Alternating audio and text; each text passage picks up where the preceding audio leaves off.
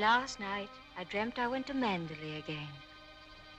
It seemed to me I stood by the iron gate leading to the drive. And for a while, I could not enter, for the way was barred to me. Then, like all dreamers, I was possessed of a sudden with supernatural powers and passed like a spirit through the barrier before me. The drive wound away in front of me, twisting and turning as it had always done. But as I advanced, I was aware that a change had come upon it. Nature had come into her own again, and little by little had encroached upon the drive with long, tenacious fingers. On and on wound the poor thread that had once been our drive. And finally, there was Manderley. Manderley, secretive and silent. Time could not mar the perfect symmetry of those walls. Moonlight can play odd tricks upon the fancy. And suddenly it seemed to me that light came from the windows. And then a cloud came upon the moon and hovered an instant like a dark hand before a face. The illusion went with it. I looked upon a desolate shell with no whisper of the past about its staring walls. We can never go back to Manderley again. That much is certain. But sometimes, in my dreams, I do go back to the strange days of my life, which began for me in the south of France.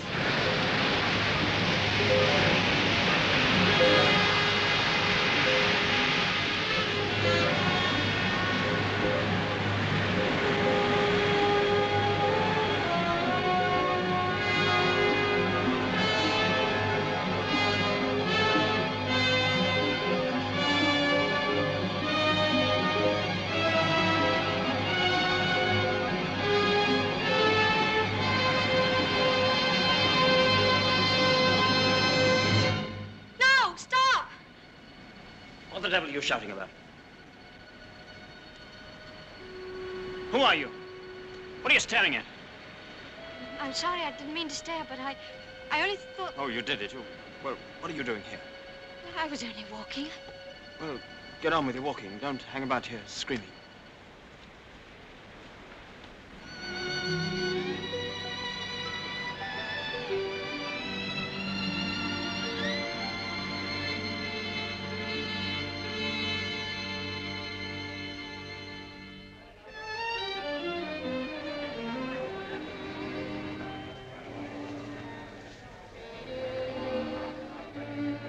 I'll never come to Monte Carlo out of season again.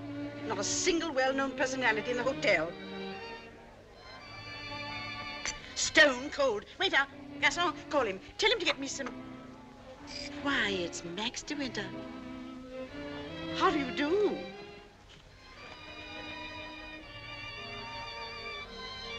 How do you do? I'm Edith Van Hopper. It's so nice to run into you here, just when I was beginning to despair of finding any old friends here in Monte. But do sit down and have some coffee. Mr. de Winter's having some coffee with me. Go and ask the stupid waiter for another cup. I'm afraid I must contradict you. You shall both have coffee with me. Garçon, give me some coffee, please. Cigarette? No, thank you. You know, I recognized you just as soon as you came in, though I haven't seen you since that night at the casino at Palm Beach. Perhaps you don't remember an old woman like me. Are you playing the tables much here at Monte? No, I'm afraid that sort of thing ceased to amuse me years ago. I can well understand that. As for me, if I had a home like Manderley, I should certainly never come to Monte. I hear it's one of the biggest places in that part of the country, and you just can't beat it for beauty. What do you think of Monte Carlo? Or don't you think of it at all? Oh, well, I think it's rather artificial. She's spoiled, Mr. de Winter. That's her trouble. Most girls will give their eyes for a chance to see Monte. Wouldn't that rather defeat the purpose?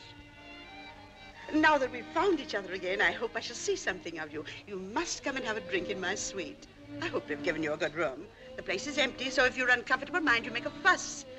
Your valet is unpacked for you, I suppose. I'm afraid I don't possess one. Perhaps you'd like to do it for me. Well, I hardly think...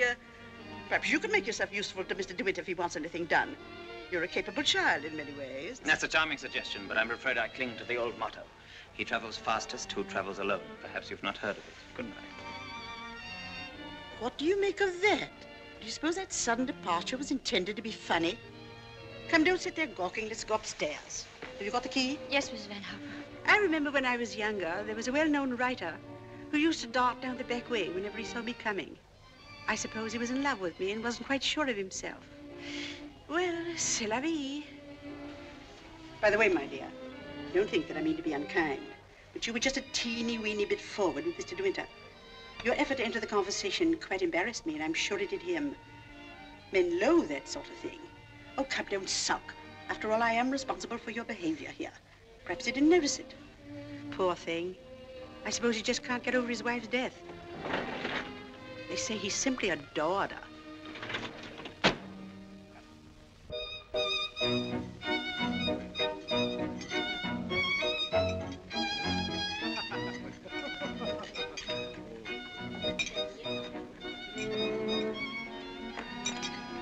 Louis, prenez la commande. Oh, how awkward of me. Oh, what a stupid thing to do. Oh, I'm so sorry. Please don't bother. It doesn't really matter. Oh, leave that, leave that. Go and lay another place at my table. Mademoiselle will have lunch with me. Oh, but I couldn't possibly. Why not? Oh, well, please don't be polite. It's very kind of you, but I'll be all right if they just change the cloth. I wasn't being polite. I should have asked you to have lunch with me, even if we hadn't upset the vase so clumsily. Come along. We needn't talk to each other if we don't feel like it. Well, thank you very much.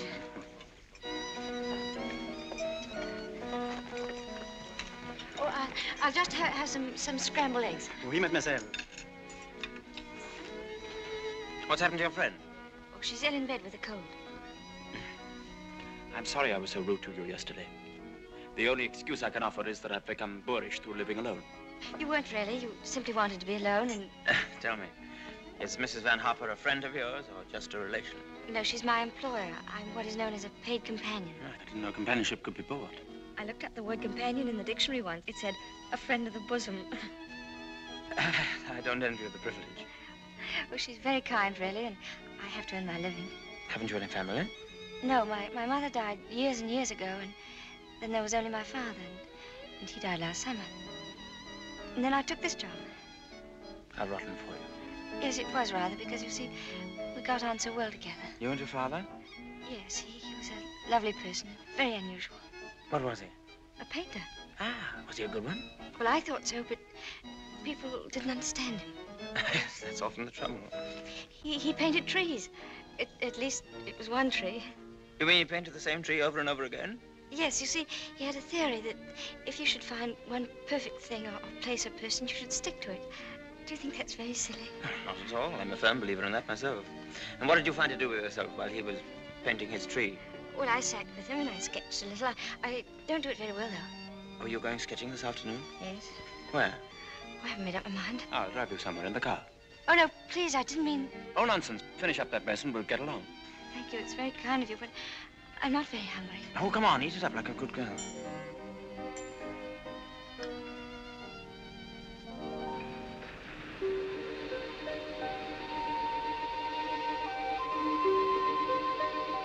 You've taken long enough for that sketch. I shall expect a really fine work of art. Oh, no, don't look at it. It's not nearly good enough. But it can't be as bad as all that. Now, don't rub it all out. Let me see it first. Well, it's the perspective. I never can get it right. Oh, dear. Tell me, is it the perspective that gives my nose that curious twist in the middle? Well, you're not a very easy subject to sketch. Your expression keeps changing all the time. Does it? Well, I'd concentrate on the view instead if I were you. Much more worthwhile. Rather reminds me of our coastline at home. Do you know Cornwall at all? Yes, I went there once with my father on holiday.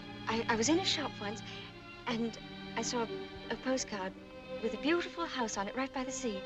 And I asked whose house it was, and the old lady said, that's Mandalay. I felt ashamed for not knowing. And Mandalay is beautiful. To me, it's just the place where I was born. I've lived in all my life. Now, I don't suppose I shall ever see it again.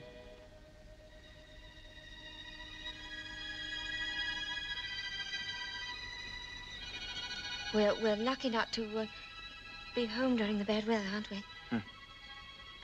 I can't ever remember enjoying swimming in England till June, can you? The water's so warm here that I could stay in all day. There's a dangerous undertow, and there's a man drowned here last year. I never have any fear of drowning, have you?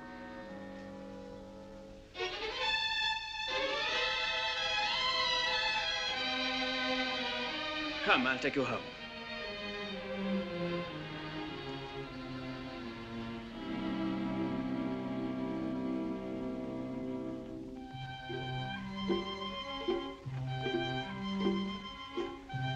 Oh, yes. I know Mr. DeWitt well. I knew his wife, too. Before she married, she was the beautiful Rebecca Hildreth, you know. She was drowned, poor dear, while she was sailing near Mandalay. He never talks about it, of course, but he's a broken man. I suppose I'd better have it. Wretched stuff. Give me a chocolate, quick. Oh, there you are. It's about time. Hurry up. I want to play some rummy.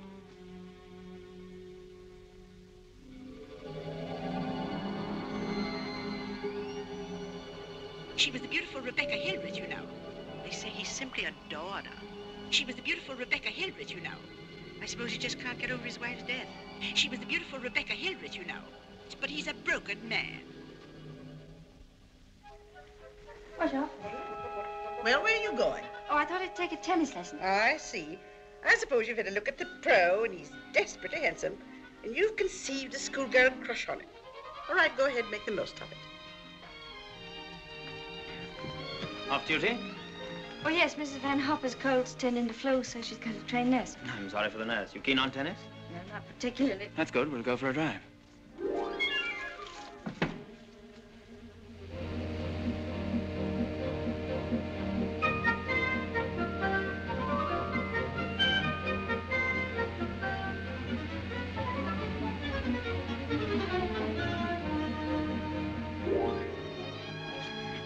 Good afternoon, Mrs. Van Hopper. How are you feeling? You got on rather well with him, didn't you? That pro must have been teaching you other things than tennis. Hurry up, I want you to make some calls. Wonder if Mr. DeWitt is still in the hotel.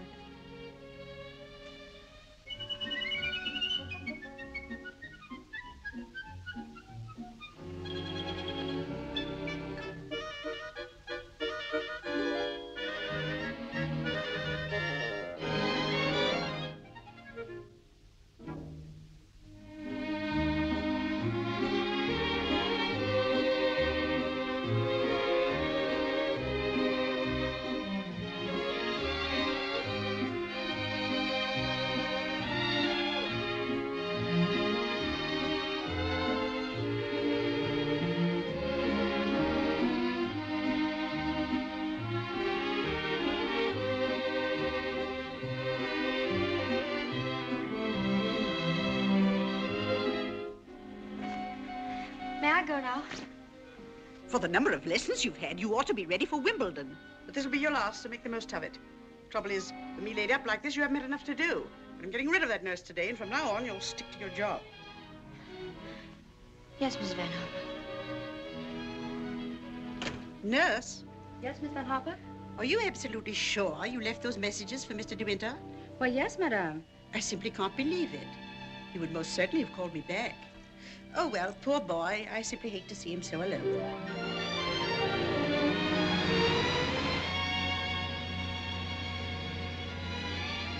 You know, I wish there could be an invention that bottled up the memory like perfume. And it never faded, never got stale. And then whenever I wanted to, I could uncork the bottle and live the memory all over again. And what particular moment in your young life would you want to keep? Oh, all of them. All these last few days. I feel as though I'd collected a whole shelf full of bottles. Sometimes, you know, those little bottles contain demons that have a way of popping out at you just as you're trying most desperately to forget.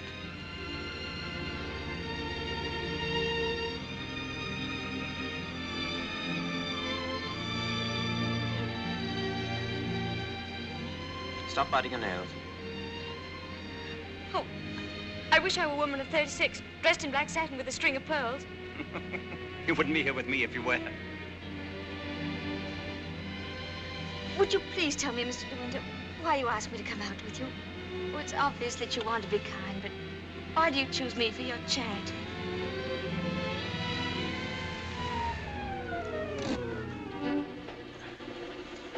I asked you to come out with me because I wanted your company. You've blotted out the past for me more than all the bright lights of Monte Carlo. But if you think I just asked you out of kindness or charity, you can leave the car now and find your own way home. Go on, open the door and get out.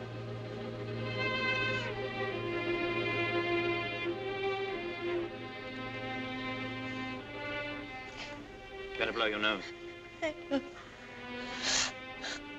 Please don't call me Mr. De Winter.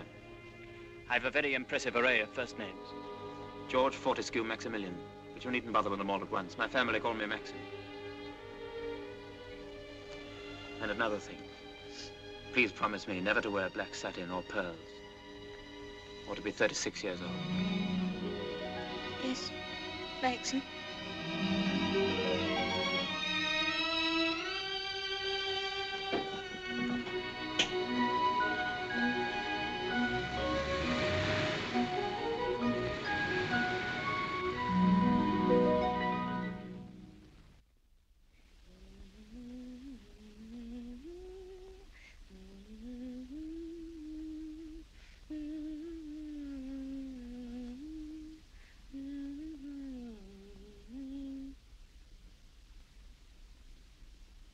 For the love of Pete, come here. What do you think? My daughter's engaged to be married. Oh, really? How nice. We must leave for New York at once. Get reservations on the Aquitania, and we'll take the 12:30 train for Cherbourg. Hurry up and get in and maid to help with the packing. We've no time to waste. Go on and don't dawdle. Mr. De Winter, please. Oh, he's gone out riding. He won't be back till noon. Oh. Well, give me the porter, please.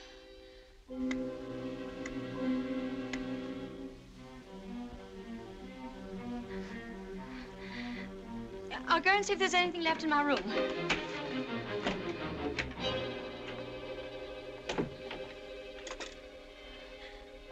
Has Mr. De Winter come in yet?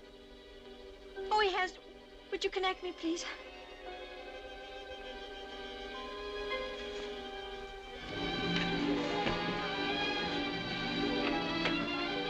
Oh, I was looking for my book. I suppose I've packed it. Well, come on. The car's waiting at the door.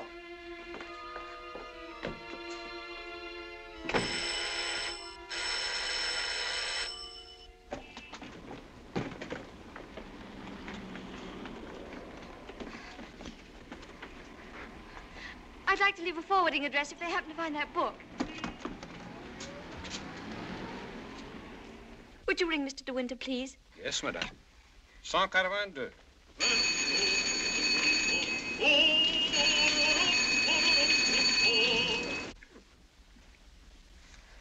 There isn't any answer. Thank you. Tell her to hurry up. Yes, madame. I was looking for Mr. De Winter. Mr. De Winter just ordered breakfast in his room, mademoiselle. Come in.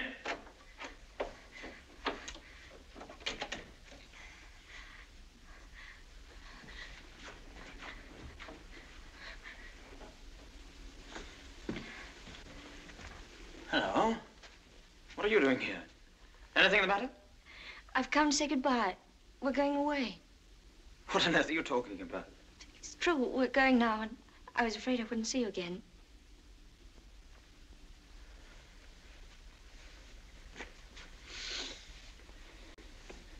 Where's she taking you to? New York. I don't want to go. I shall hate it. I shall be miserable.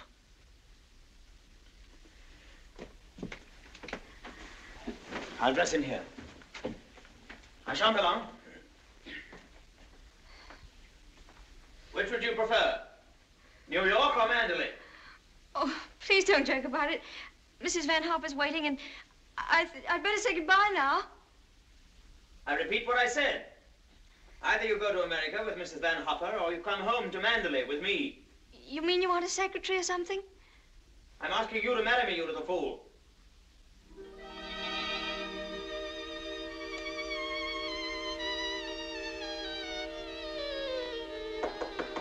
Come in. Is that my food? I'm famished. I didn't have any breakfast.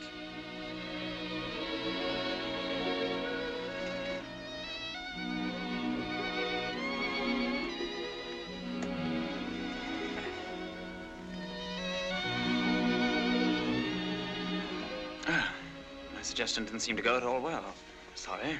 Oh, but you don't understand. It's that well, I'm not the sort of person men marry. What on earth do you mean? I don't belong in your sort of world, for one thing. Well, what is my sort of world? Oh, well, mandolin, you know what I mean. Well, I'm the best judge of whether you belong there or not. Of course, if you don't love me, that's a different thing. Fine blow to my conceit, that's all. Oh, I do love you. I love you most dreadfully. I've been crying all morning because I thought I'd never see you again.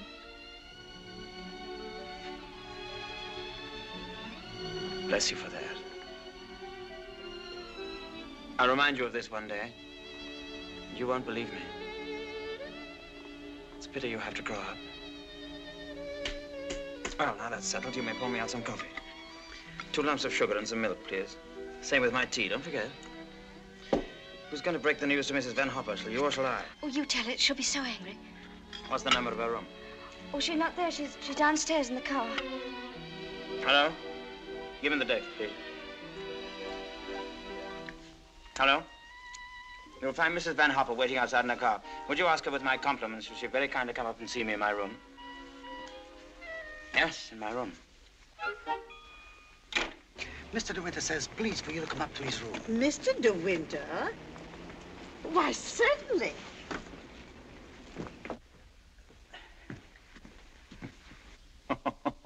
This isn't at all your idea of a proposal, is it?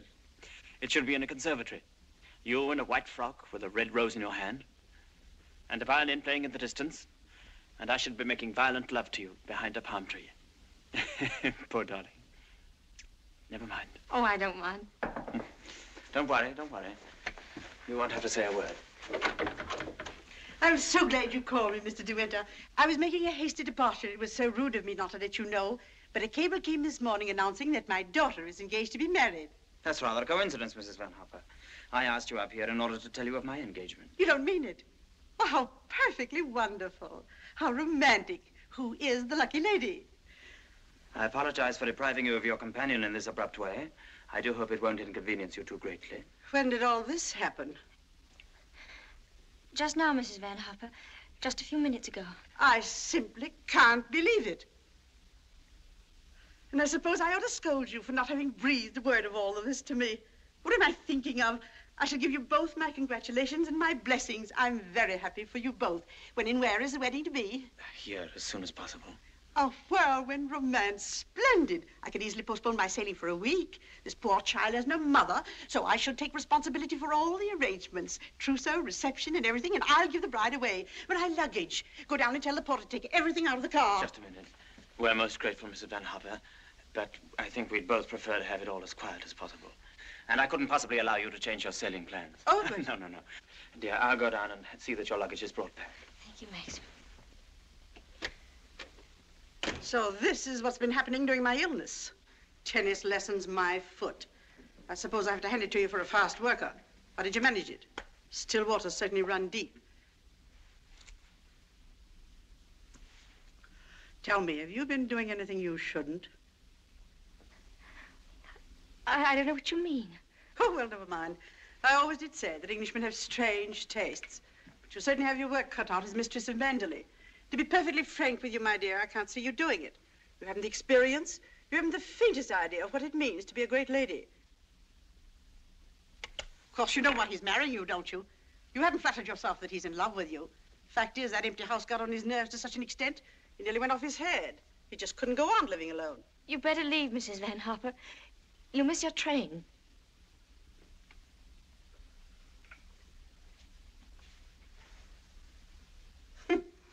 Mrs. De Winter.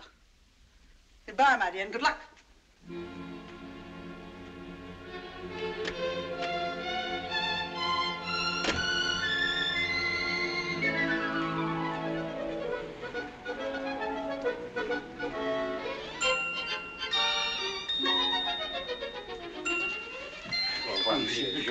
Merci.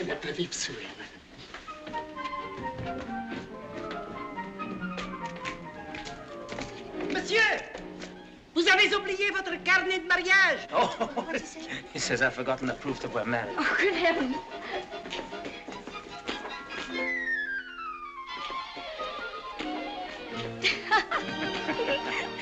Ah, somebody else had the same idea.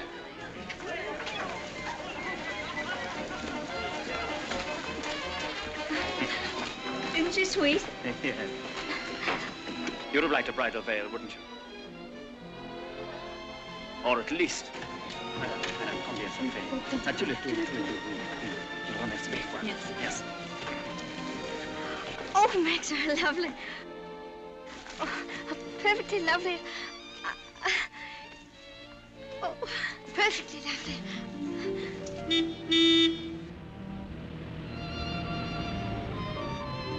Welcome home, Mr. De Winter.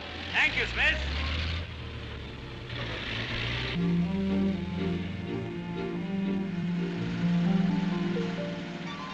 Cold, darling.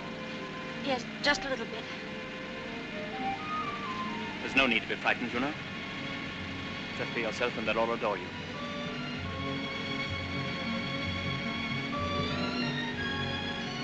You don't have to worry about the house at all. Mrs. Danvers is the housekeeper. Just leave it to her.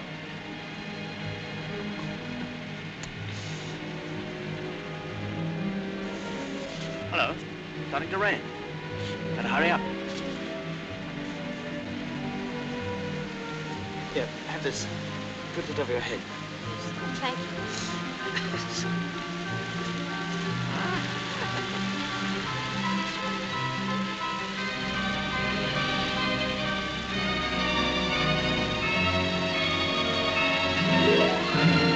That's it. That's Manderley.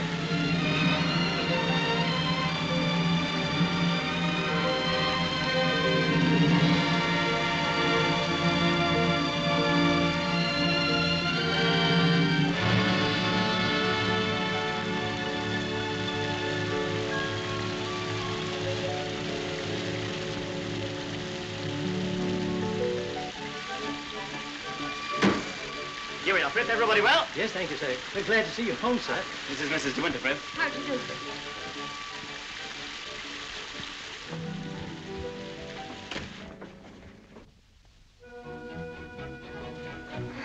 I didn't expect the whole staff to be in attendance. Miss Danvers' orders, sir.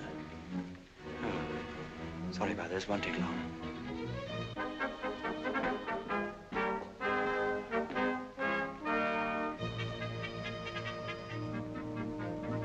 This is Mrs. Danvers. How do you do?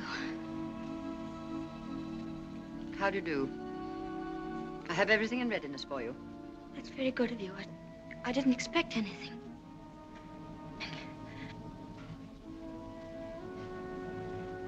I think we'd like some tea, Frith. Ready in the library, sir. Come along, darling.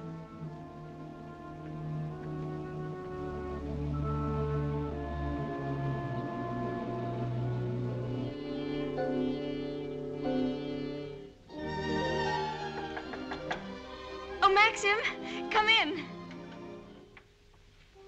Oh, good evening, Mrs. Danvers. Good evening, madam.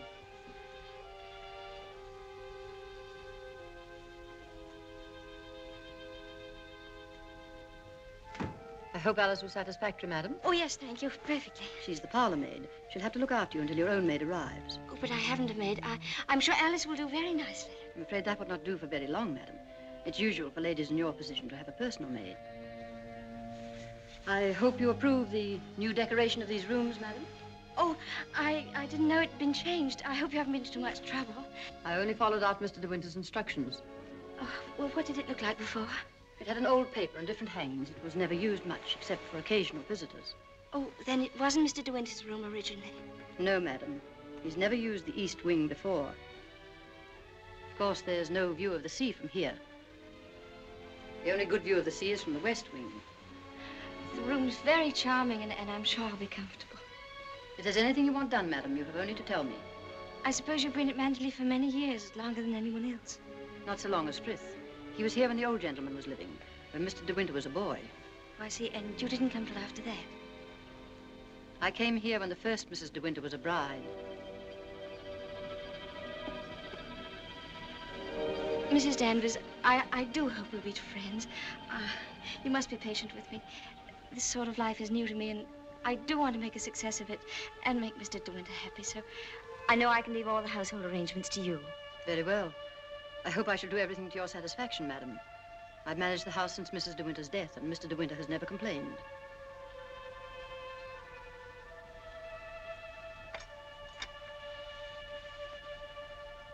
I think I'll go downstairs now.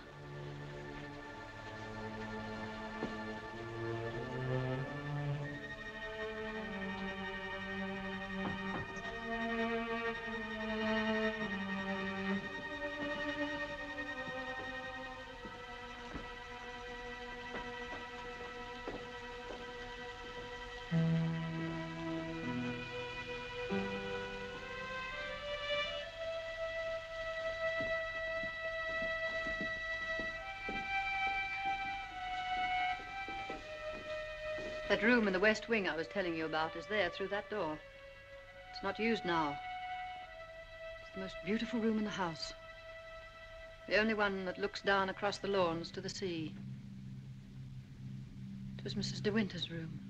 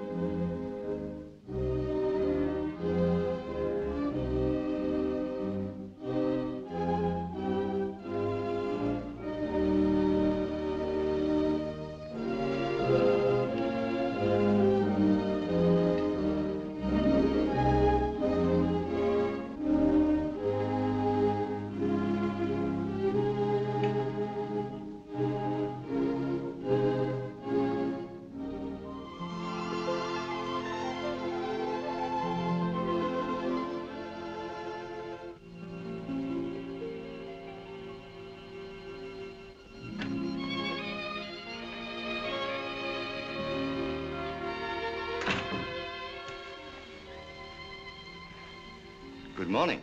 Good morning. You're Mrs. De Winter, aren't you? Yes. My name's Crawley. I manage the estate for Maxim. Awfully glad to meet you. There's a fearful lot of stuff piled up while Maxim was away. Yes, I'm sure there must have been. I do wish I could help with some of it. No, no. Frank never allows anybody to help him. He's like an old mother hen with his bills and rents and taxes. Come on, Frank, we must go over these estimates. I'll get my papers. You'll find quantities of breakfast over there, but you must eat it all or cook will be mortally offended. Well, I'll do my best, Maxim. I have to go over the place with Frank just to make sure that he hasn't lost any of it. You'll be all right, won't you? Mm-hmm. Getting acquainted with your new home. Have a look at the Times. There's a thrilling article on what's the matter with English cricket. Oh, yes.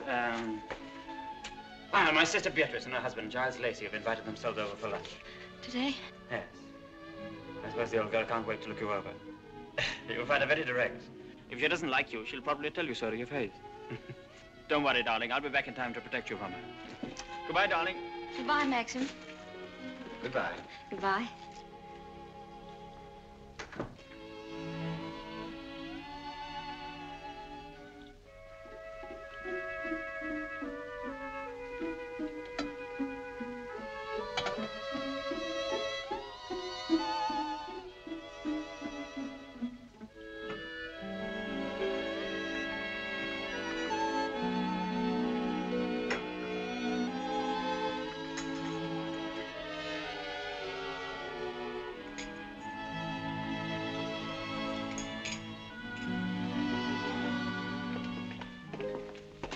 Good morning, madam.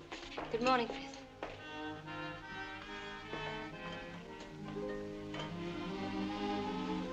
Isn't there anything I could get for you, madam? Oh, no, thank you, Frith. I'm really not very hungry. Thank you. The paper, madam. Oh, yes, thank you, Frith.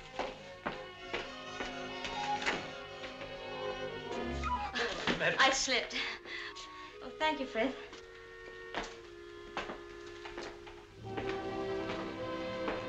It's big, isn't it? Yes, madam. Mandalay is a big place. This was the banquet hall in the old days.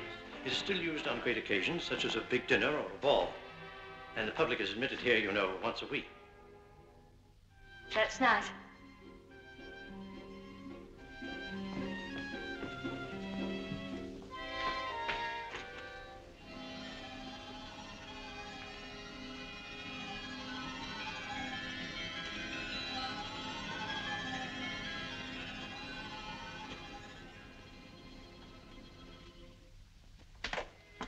I beg pardon, madam. I'm afraid the fire is not usually lit in the library until the afternoon, but you'll find one in the morning room. Of course, if you wish this fire lit now, madam. Oh, no, Frith, I wouldn't dream. Mrs. De Winter, I mean the late Mrs. De Winter always did her correspondence and telephoning in the morning room after breakfast. Thank you, Frith.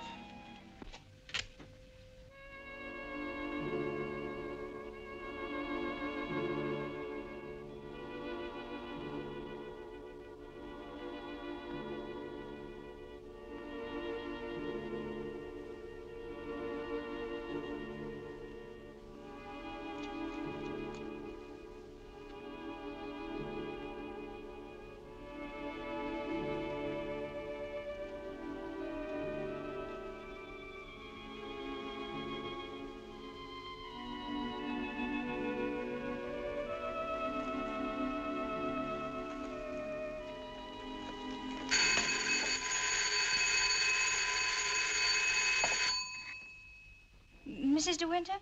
Oh, I'm afraid you've made a mistake. Mrs. De Winter's been dead for over a year. Oh, I mean...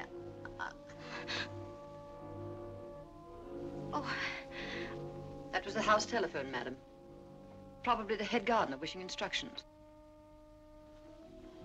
Did you want to see me, Mrs. Danvers? Mr. De Winter informed me that his sister, Mrs. Lacey, and Major Lacey are expected for luncheon. I'd like to know if you approve of the menu.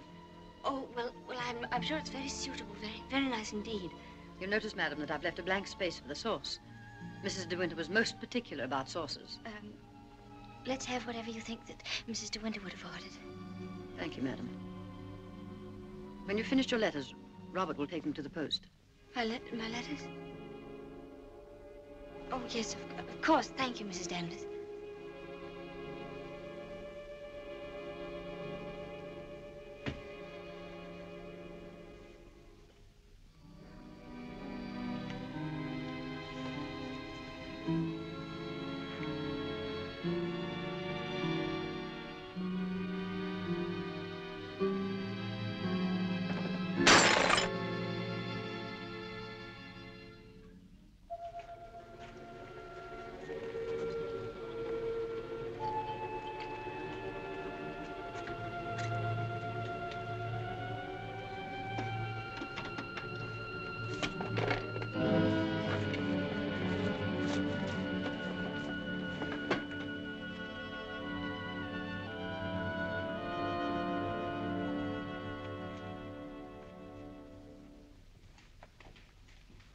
How are you, Frith? Good morning, Mrs. Lacey.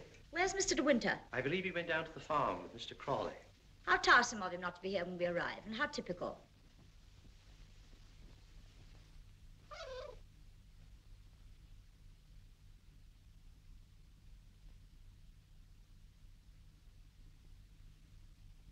I must say old Danvers keeps the house looking lovely. She certainly learnt that trick of arranging flowers from Rebecca. I wonder how she likes it now, being ordered about by an ex-chorus girl. Now, where on earth did you get the idea she's an ex-chorus girl? He picked her up in the south of France, didn't he? What if he did? Well, I mean to say, there you are.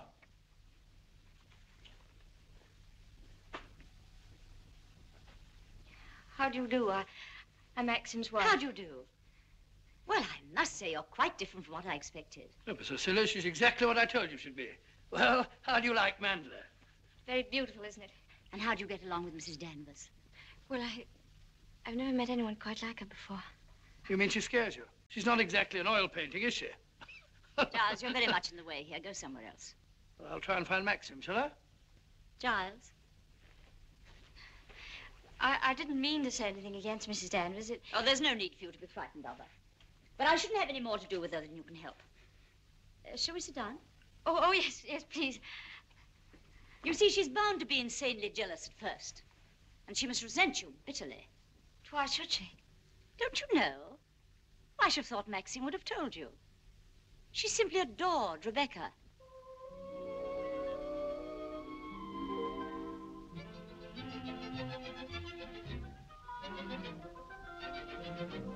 How are you, Robert? Quite well, thank you, madam. Still having trouble with your teeth? Unfortunately, yes, madam. You should have them out. All of them. Wretched nuisances, teeth. Thank you, madam. What a plateful. Do you hunt? No, I don't. I'm afraid I don't even ride. Oh, have to ride down here. We all do. Which do you ride, side saddle or astride? Oh, yes, of course, I forgot you don't, do you? Ha, you must. Nothing else to do down here. Maxine, when are you going to have parties here again, like the old days? Oh, I haven't thought about it. But everyone's dying to see you, and, Yes, I bet they are. Why don't you have the masquerade ball again this summer? My dear, you fond of dancing? Well, I love it, but I'm not very good at it. Do you rumble? I've never tried. You must teach me. I say, but I'm trying to find out exactly what your wife does do. She sketches a little. Sketches? Well, not this modern stuff, I hope. You know, portrait of a lampshade upside down to represent a soul in torment. Don't sail, do you? No, I don't. Thank goodness for that. Huh?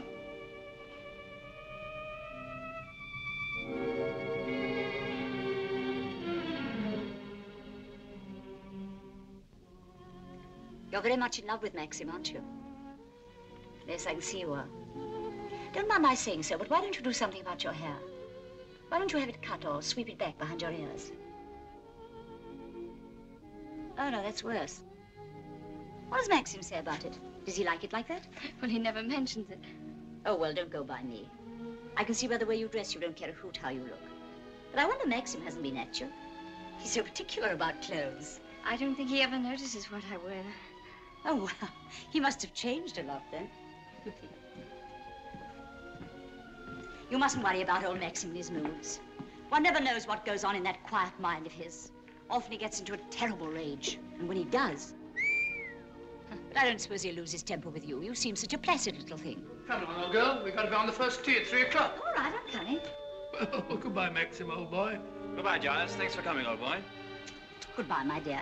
Forgive me for asking you so many rude questions. We both really hope you'll be very happy. Thank you, Beatrice. Thank you very much. And I must congratulate you upon the way Maxim looks. We were very worried about him this time last year.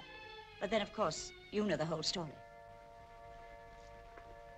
Goodbye, Beatrice, darling. Goodbye, old boy. Yes, there is.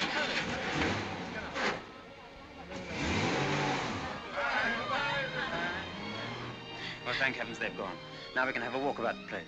Looks as though we might have a shower, but she won't mind that, will you? No, but wait a minute. I'll go upstairs and get a coat. There's a heap of Macintoshes in the flower room. Robert, run and get a coat from the flower room for Mrs. De Winter, will you? What do you think of Beatrice? Oh, I liked her very much, but she kept saying that I was quite different from what she expected. What the devil did she expect? Oh, someone smarter and more sophisticated, I'm afraid. Oh. Do you like my hair? Your hair? Yes, of course I do. What's the matter with it? Oh, I don't know. I just wondered. How funny you are. Thank you. Do I have to put it on? Yes, certainly, certainly, certainly. Can't be too careful with children. Come on, Jasper, come and take some of that fat off.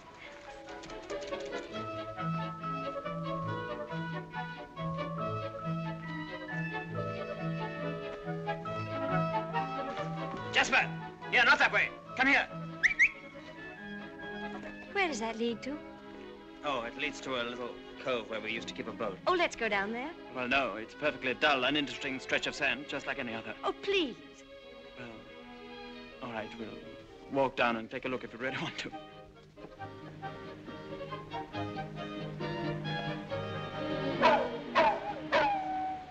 That's Jasper. There must be something wrong. Perhaps he's hurt himself. No, he's all right. Leave him alone. Don't you think I'd better go and see? Don't bother about him, I tell you. He can't come to any harm. He'll find his own way back.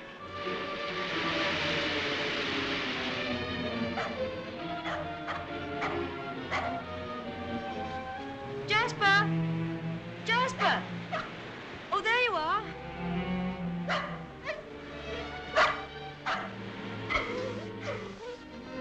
What do you want in there, Jasper? Come on.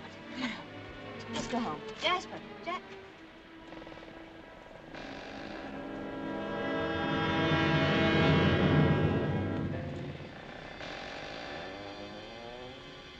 Oh.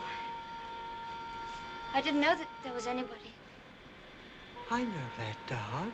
He comes for the house. He ain't yourn. No, he's Mr. De Winter's dog. Have you anything I could tie him with?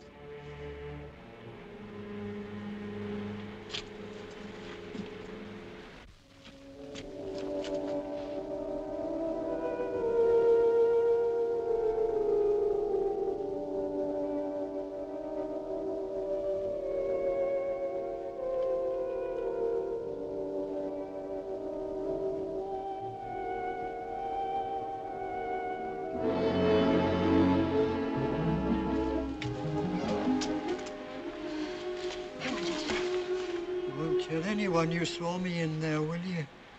Don't you belong on the estate? I wasn't doing nothing. I was just putting my shells away. She's gone in the sea, ain't she? She'll never come back no more. No, she'll never come back. Come on, Jasper.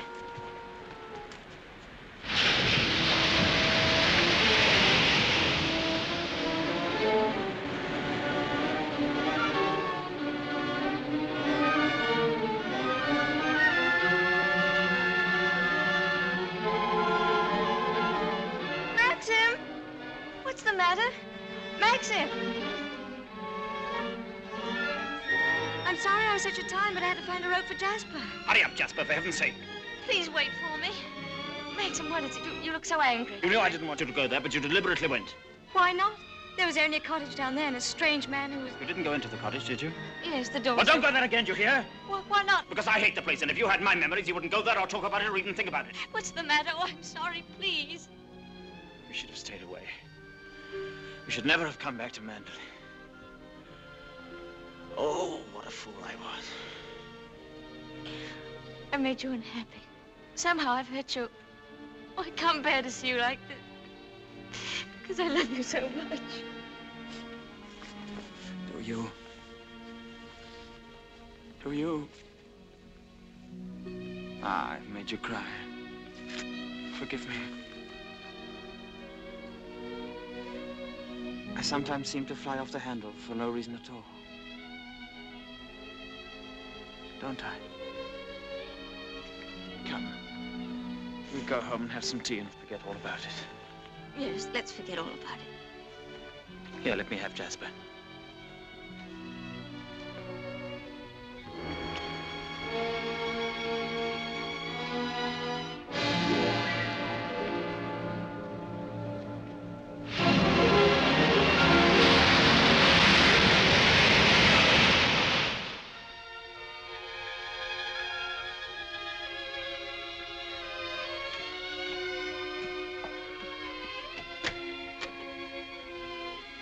Hello, come in. Oh, please don't get up, Mr. Crawley. I was just wondering if you meant what you said the other day about showing me the run of things. Of course I did. What are you doing now? Notifying all the tenants that in celebration of Maxim's return with his bride, this week's rent will be free. Oh, was that Maxim's idea? Oh, yes. All the servants get an extra week's wages, too. Oh, he didn't tell me. Can't I help you? I could at least lick the stamps. Well, that's terribly nice of you. Won't you sit down? Oh, yes, thank you.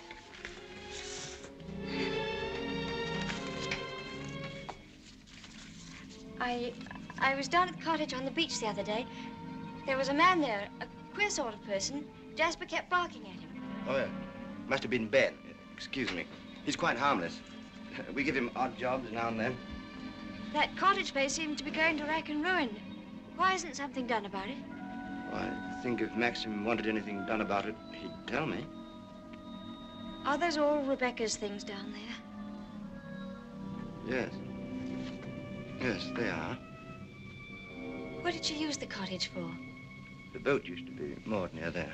What boat? What happened to it? Was that the boat she was sailing in when she was drowned? Yes. Capsized and sank. She was washed overboard. Wasn't she afraid to go out like that alone? She wasn't afraid of anything. Where did they find her? Near Edgecombe. About 40 miles up channel, about 2 months afterwards. Maxim went up to identify her. It was horrible for him. Yes, it must have been. Mr. Crawley, please don't think me morbidly curious. It isn't that. It's just that I feel at such a disadvantage. All the time, whenever I meet anyone, Maxim's sister or even the servants, I know they're all thinking the same thing. They're all comparing me with her, with Rebecca. Oh, you mustn't think that. I can't tell you how glad I am that you married Maxim. It's going to make all the difference to his life. And from my point of view, it's very refreshing to find someone like yourself who's not entirely in tune, shall we say, with Mandalay. That's very sweet of you. I dare say I've been stupid, but every day I realize the things that she had and that I lack. Beauty and wit and intelligence and all the things that are so important in a woman. You have qualities that are just as important. More important, if I may say so. Kindness and sincerity and, if you'll forgive me, modesty mean more to a husband than all the wit and beauty in the world. We none of us want to live in the past. Maxim least of all. It's up to you, you know, to lead us away from it. I promise you I won't bring this up again, but before we end this conversation, would you answer just one more question? If it's something I'm able to answer, I'll do my best. Tell me, what was Rebecca really like?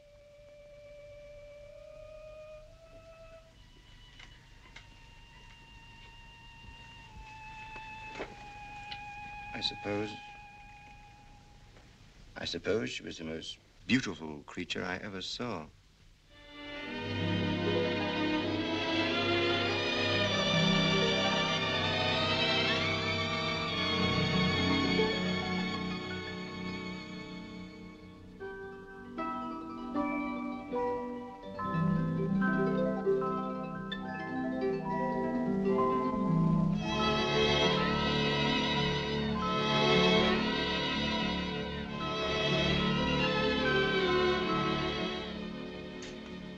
Good evening, Max. Hello. The films of the honeymoon have arrived at last. We timed, you think, before dinner?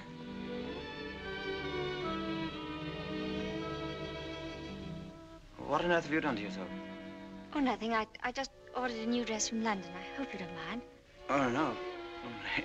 Well, do you think that sort of thing's right for you? Doesn't seem your type at all. I thought you'd like it. And what have you done to your hair?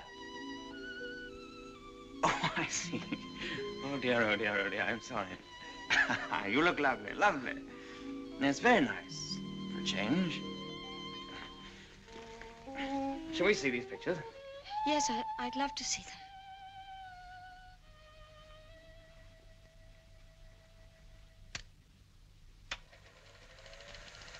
Ah, look now. Oh, look at that. Wasn't it wonderful, darling? Can't we go back there someday? Yes, of course, of course. Ah, look at you. Won't our grandchildren be delighted when they see how lovely you were? Oh, look at you. Yes. Oh, I see. Oh, I like that. Look at that. That's very nice. Oh, remember that. Yes. Oh, I wish our honeymoon could have lasted forever, Maxim. Oh, dash it, look. Oh, hang it. Threaded it up wrong as usual or something. Yes, Fritz, what is it? Excuse me, sir. May I have a word with you? Yes. Come in. It's about Robert, sir. There's been a slight unpleasantness between him and Mrs. Danvers. Oh, dear. Robert is very upset. Oh, this is trouble. What is it?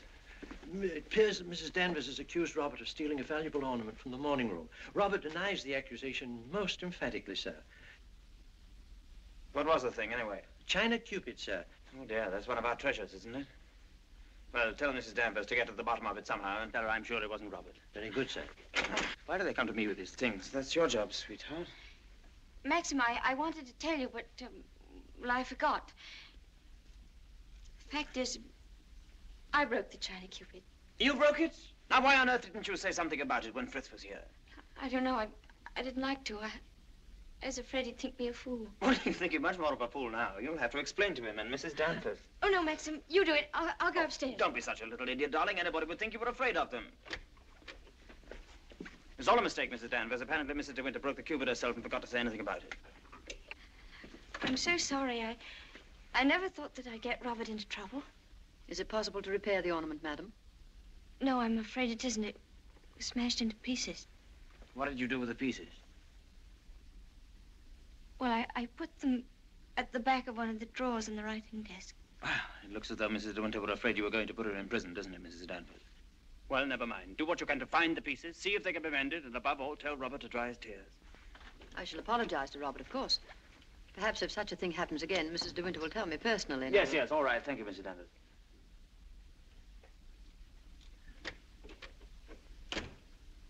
Well, I suppose that clip will hold all right. I don't know.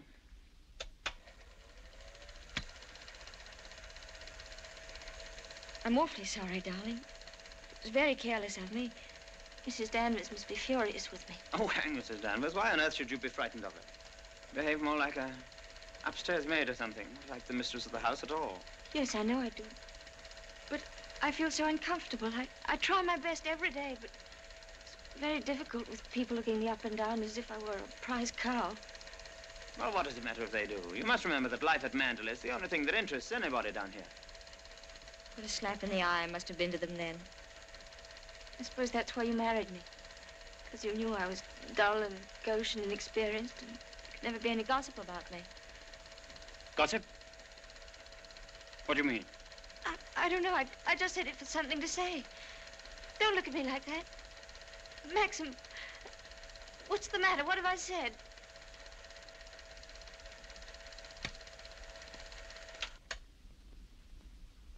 Wasn't a very attractive thing to say, was it?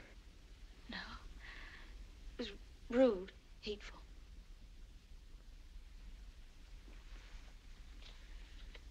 I wonder if I did a very selfish thing in marrying you. How do you mean? I'm not much of a companion to you, am I? You don't get much fun, do you? You ought to have married a boy. Someone of your own age. Maxim, why do you say this? Of course we're companions. Are we? I don't know. I'm very difficult to live with. No, you're not difficult. You're easy, very easy. Our marriage is a success, isn't it? A great success? We're happy, aren't we? Terribly happy.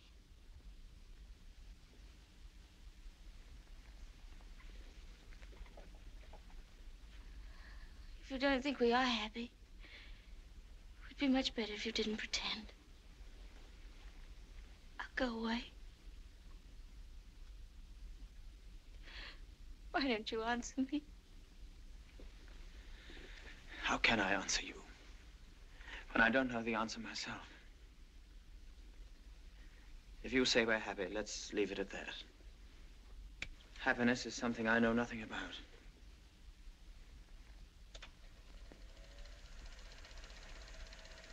Oh, look.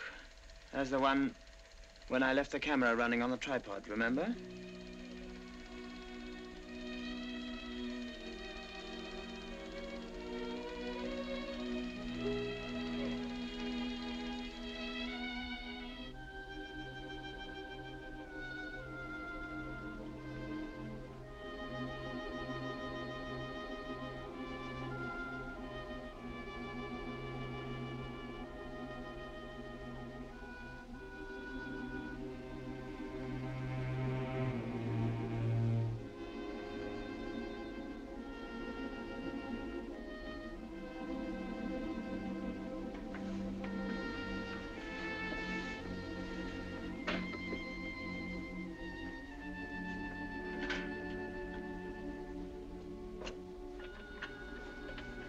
Pardon me, madam. Is there anything I can do for you? Yes, I'm all right, Hilda. Thank you very much. I'll bring the sandwiches immediately, madam.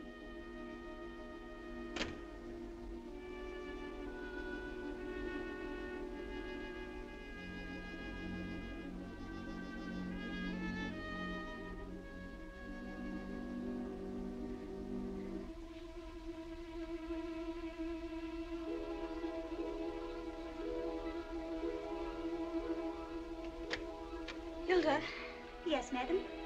the West Wing. Nobody ever uses it anymore, do they? No, madam. Not since the death of Mrs. De Winter.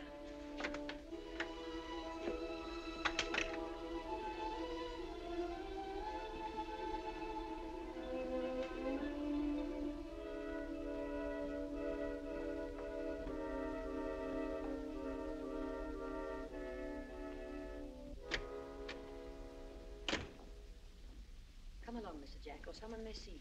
Well, Danny, old Harvey, it's good to see you again. I've been simply breathless to pick up all the news. I really don't think it's wise for you to come here, Mr. Jack. Jasper, come here. Oh, nonsense, nonsense. It's just like coming back home. Quiet, Mr. Jack. Yes, and we must be careful not to shock Cinderella, mustn't we? She's in the morning room. If you lead through the garden door, she won't see you. I must say I feel a little like the poor relation sneaking around through back doors. Well, toodaloo, Danny. Goodbye, Mr. Jack. And please be careful.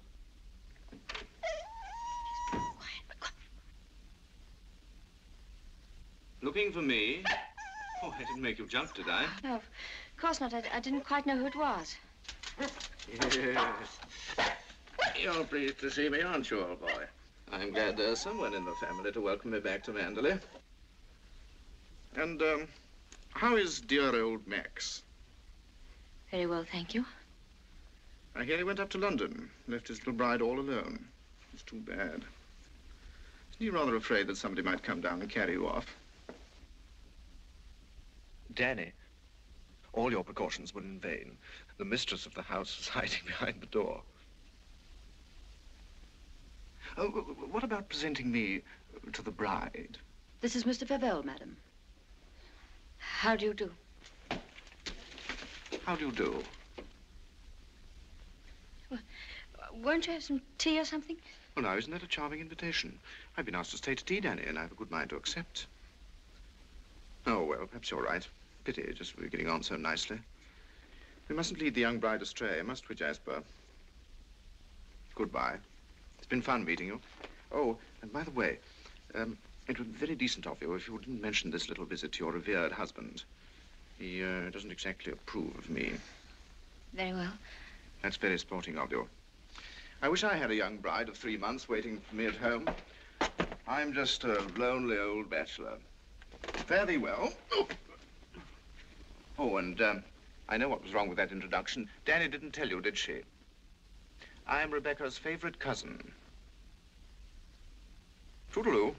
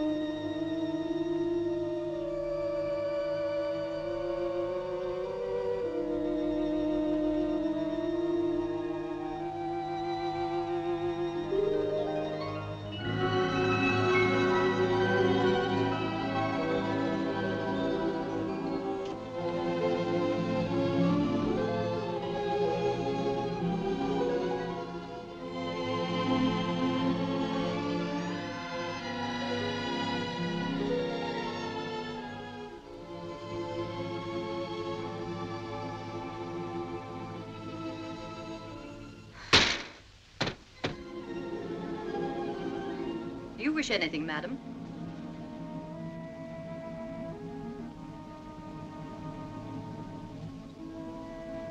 I didn't expect to see you, Mrs. Danvers.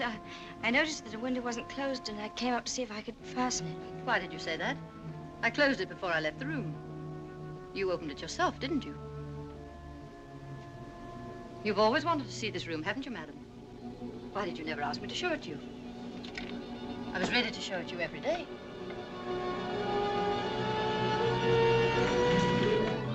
It's a lovely room, isn't it? Loveliest room you've ever seen. Everything is kept just as Mrs. De Winter liked it. Nothing has been altered since that last night. Come, I'll show you her dressing room. This is where I keep all her clothes. You would like to see them, wouldn't you?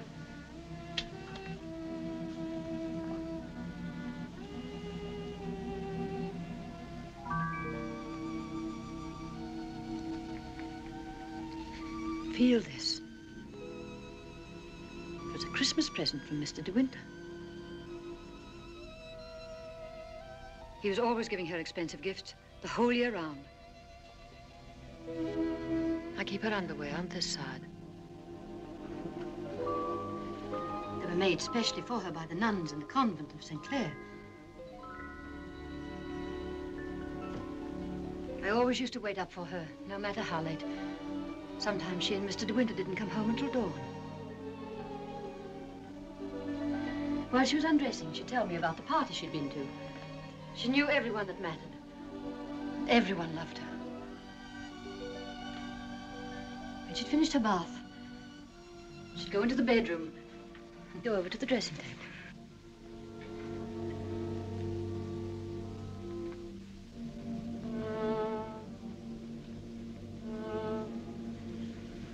Oh, you've moved her brush, haven't you? There, that's better. Just as she always laid it down. Come on, Danny. Hair drill, she would say. I'd stand behind her like this and brush away for 20 minutes at a time. And then she would say, "Good night, Danny," and step into her bed.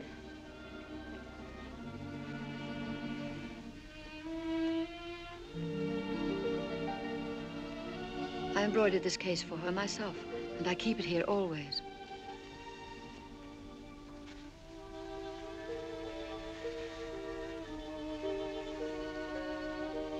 Did you ever see anything so delicate?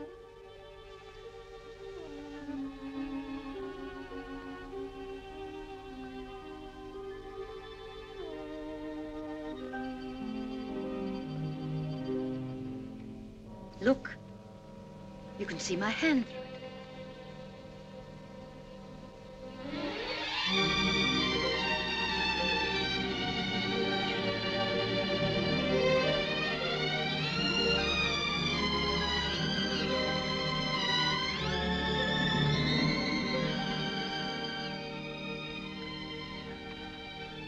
You wouldn't think she'd been gone so long, would you?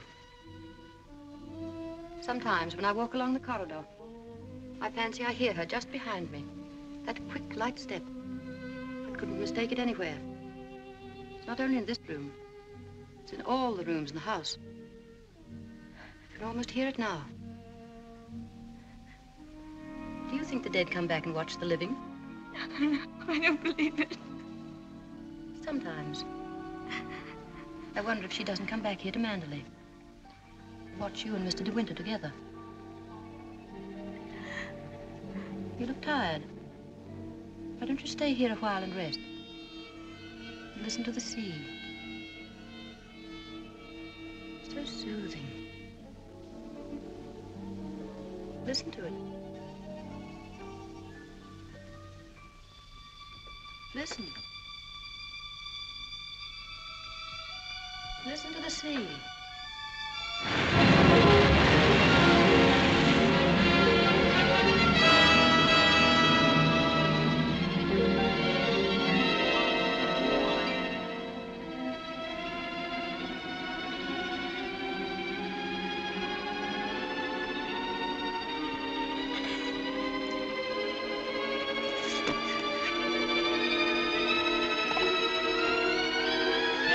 Tell Mrs. Danvers I wish to see her immediately.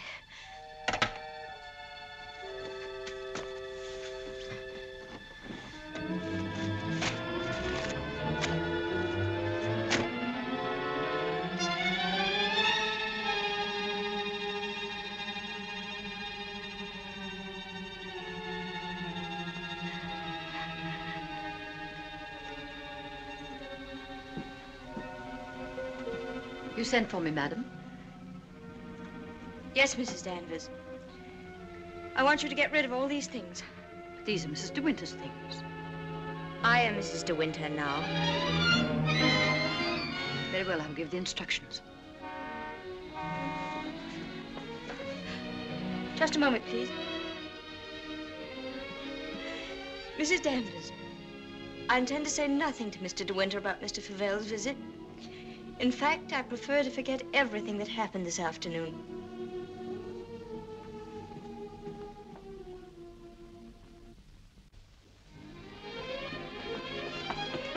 Maxim, you've been gone all day. Choking.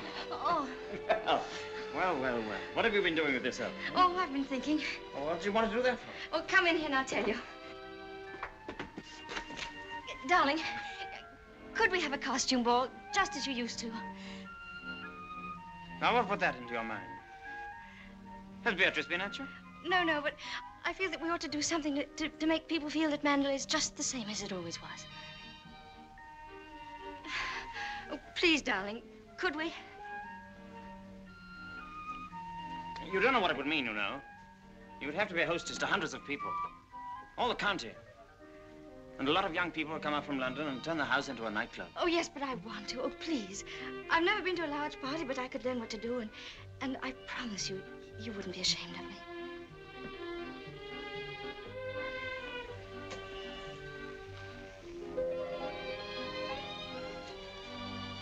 All right, if you think you'd enjoy it. You better get Mrs. Danvers to help you, hadn't you? No, I don't need Mrs. Danvers to help me. I can do it myself. All right, my sweet.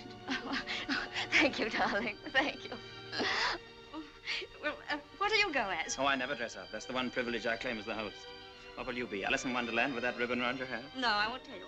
I'll design a costume all by myself and give you the surprise of your life.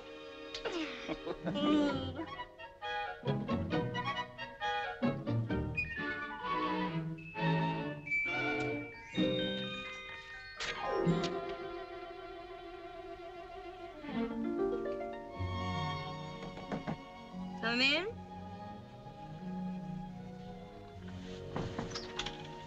Robert found these sketches in the library, madam. Did you intend throwing them away? Yes, Mrs. Danvers, I did. They were just some ideas I was sketching for my costume for the ball. Hasn't Mr. De Winter suggested anything? No, I want to surprise him. I don't want him to know anything about it. I merely thought that you might find a costume among the family portraits that would suit you. Oh, you mean those at the top of the stairs? I'll go and look at them.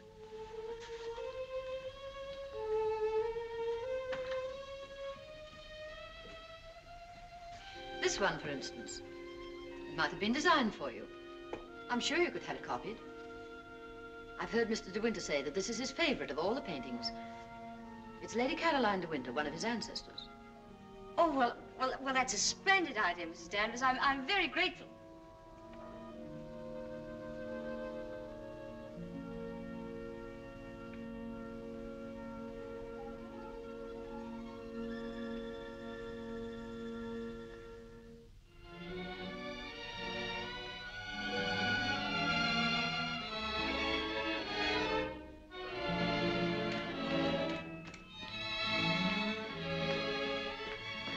Everything under control, Frith? Yes, thank you. Excuse me, sir. Are you supposed to be a schoolmaster? Oh, no. This is just my old cap and gown. Certainly makes a very nice costume, sir. And economical, too. Yes, that was the idea.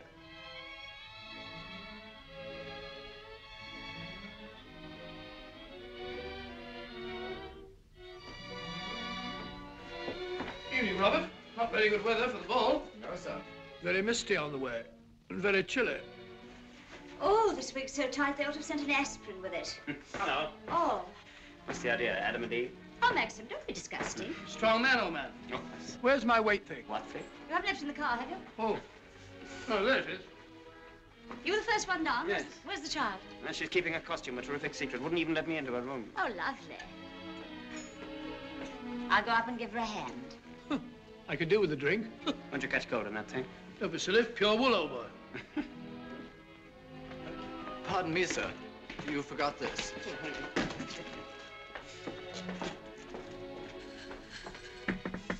Here I am, dear. It's Bee. I've come to give you a hand. Oh, please don't come in, Beatrice. I don't want anyone to see my costume. Oh. Oh, well, you won't be long, will you? Because the first people will be arriving any moment.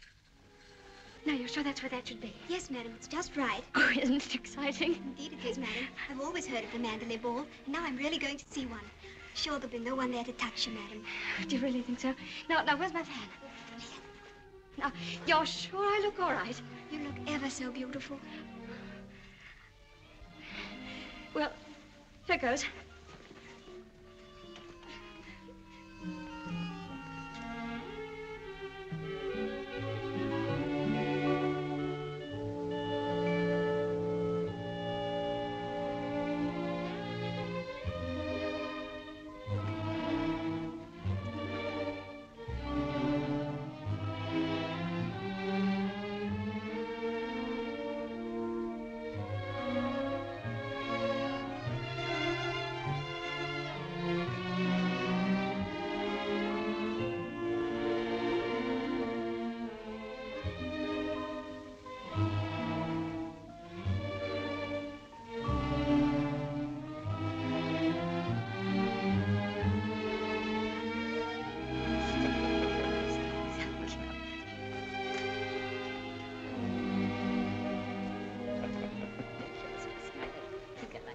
Good evening, Mr. De Winter.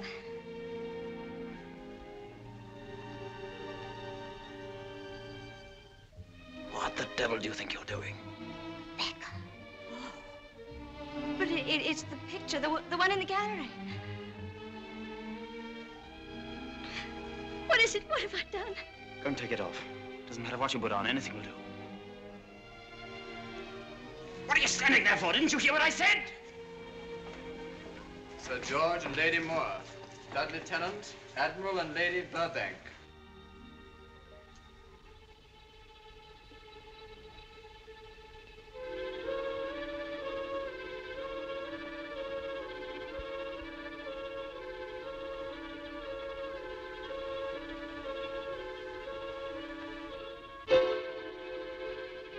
I watched you go down, just as I watched her a year ago. Even in the same dress, you couldn't compare. You knew it. You knew that she wore it, and yet you deliberately suggested I wear it. Why do you hate me? What have I done to you that you should ever hate me so? You tried to take her place. You let him marry you. I've seen his face, his eyes. They're the same as those first weeks after she died. I used to listen to him, walking up and down, all night long, night after night, thinking of her, suffering torture because he'd lost her. I don't want to know. I don't want to know. You thought you could be Mrs. De Winter, live in her house, walk in her steps, take the things that were hers, but she's too strong for you. You can't fight her. No one ever got the better of her, never, never. She was beaten in the end, but it wasn't a man, it wasn't a woman. It was the sea. Oh, stop it, oh, stop it.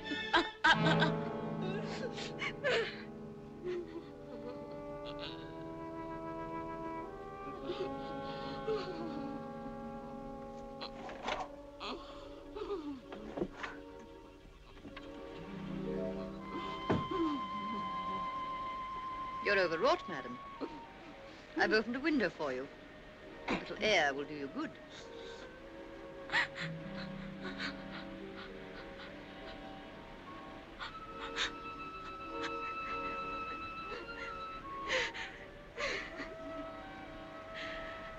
Why don't you go? Why don't you leave Manderley? He doesn't need you. He's got his memories. He doesn't love you. He wants to be alone again with her. You've nothing to stay for. You've nothing to live for, really, have you? Look down there. It's easy, isn't it? Why don't you? Why don't you? Go on. Go on. Don't be afraid.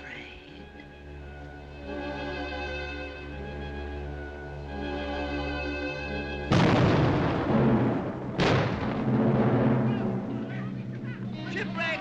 Ship on the rocks! It's a ship aground, sending up rockets. Shipwreck! Come on, everybody, down to the bay. Notify the Coast Guard. She's aground! Maxim! Maxim! Ship ashore! Come on, everybody! Come on! Maxim! Maxim!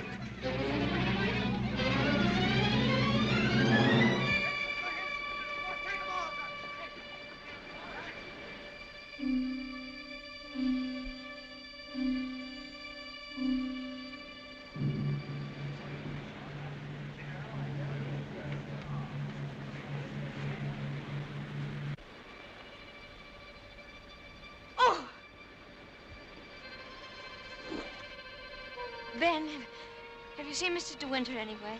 She won't come back, will she? You said so. Who, Ben? What do you mean? Ah, the other one.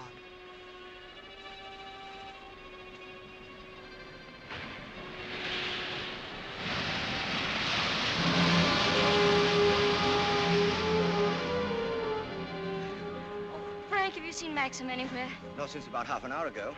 I thought he'd gone up to the house. No, he hasn't been in the house at all, and I'm afraid something might have happened to him. Frank, what's the matter? Is anything wrong? There is something wrong.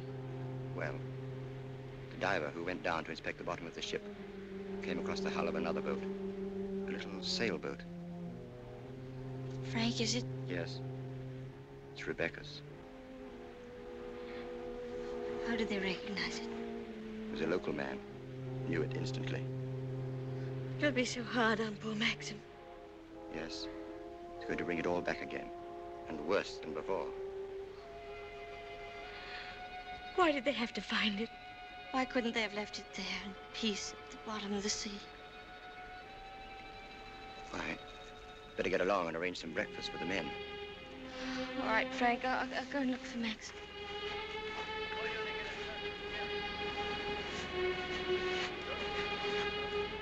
Headed for the reef. Runs out right away.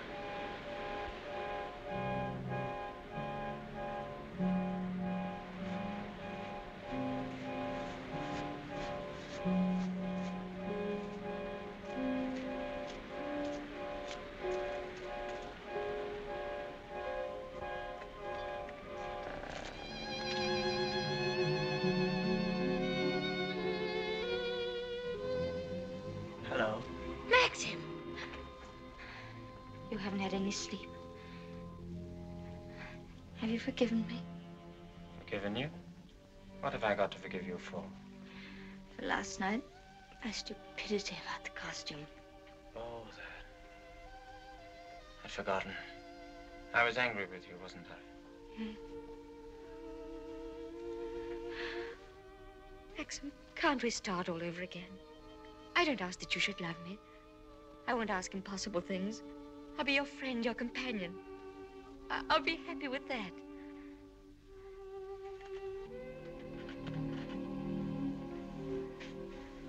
You love me very much, don't you?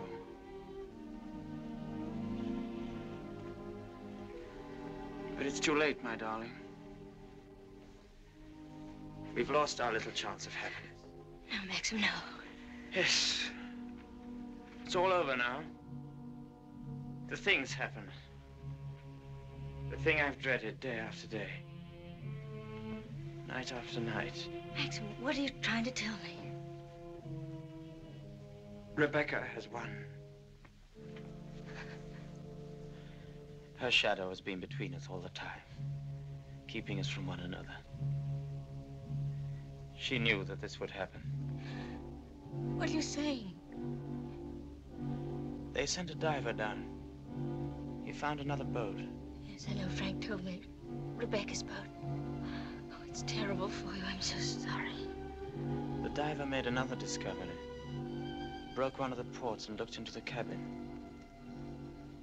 There was a body in there. She wasn't alone.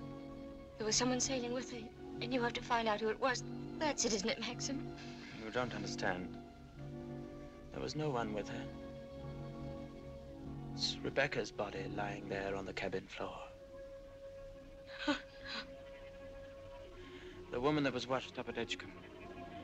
The woman that is now buried in the family crypt. That was not Rebecca. That was the body of some unknown woman. Unclaimed, belonging nowhere. I identified it, but I knew it wasn't Rebecca. It was all a lie. I knew where Rebecca's body was.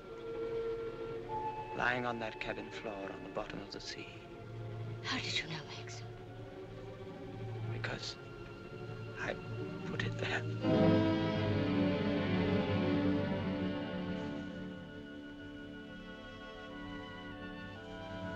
Will you look into my eyes and tell me that you love me now?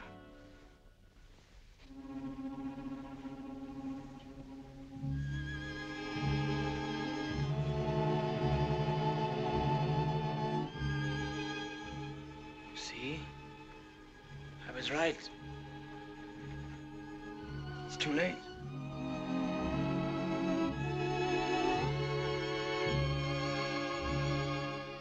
No, it's not too late. You're not to say that. I love you more than anything in the world. Oh, please, Maxim, kiss me, please. No. It's no use. It's too late. Oh, we can't lose each other now. We must be together always. No secrets, no shadows. We may only have a few days. A few hours. Maxim, why didn't you tell me before? Yeah, you did sometimes, but you never seemed close enough. How could we be close when I knew you were always thinking of Rebecca? How could I even ask you to love me when I knew you loved Rebecca still? What are you talking about? What do you mean? Whenever you touched me, I knew you were comparing me with Rebecca. Whenever you looked at me or spoke to me or walked with me in the garden, I knew you were thinking, this I did with Rebecca, and this, and this. Oh, it's true, isn't it? You thought I loved Rebecca? You thought that? I hated her.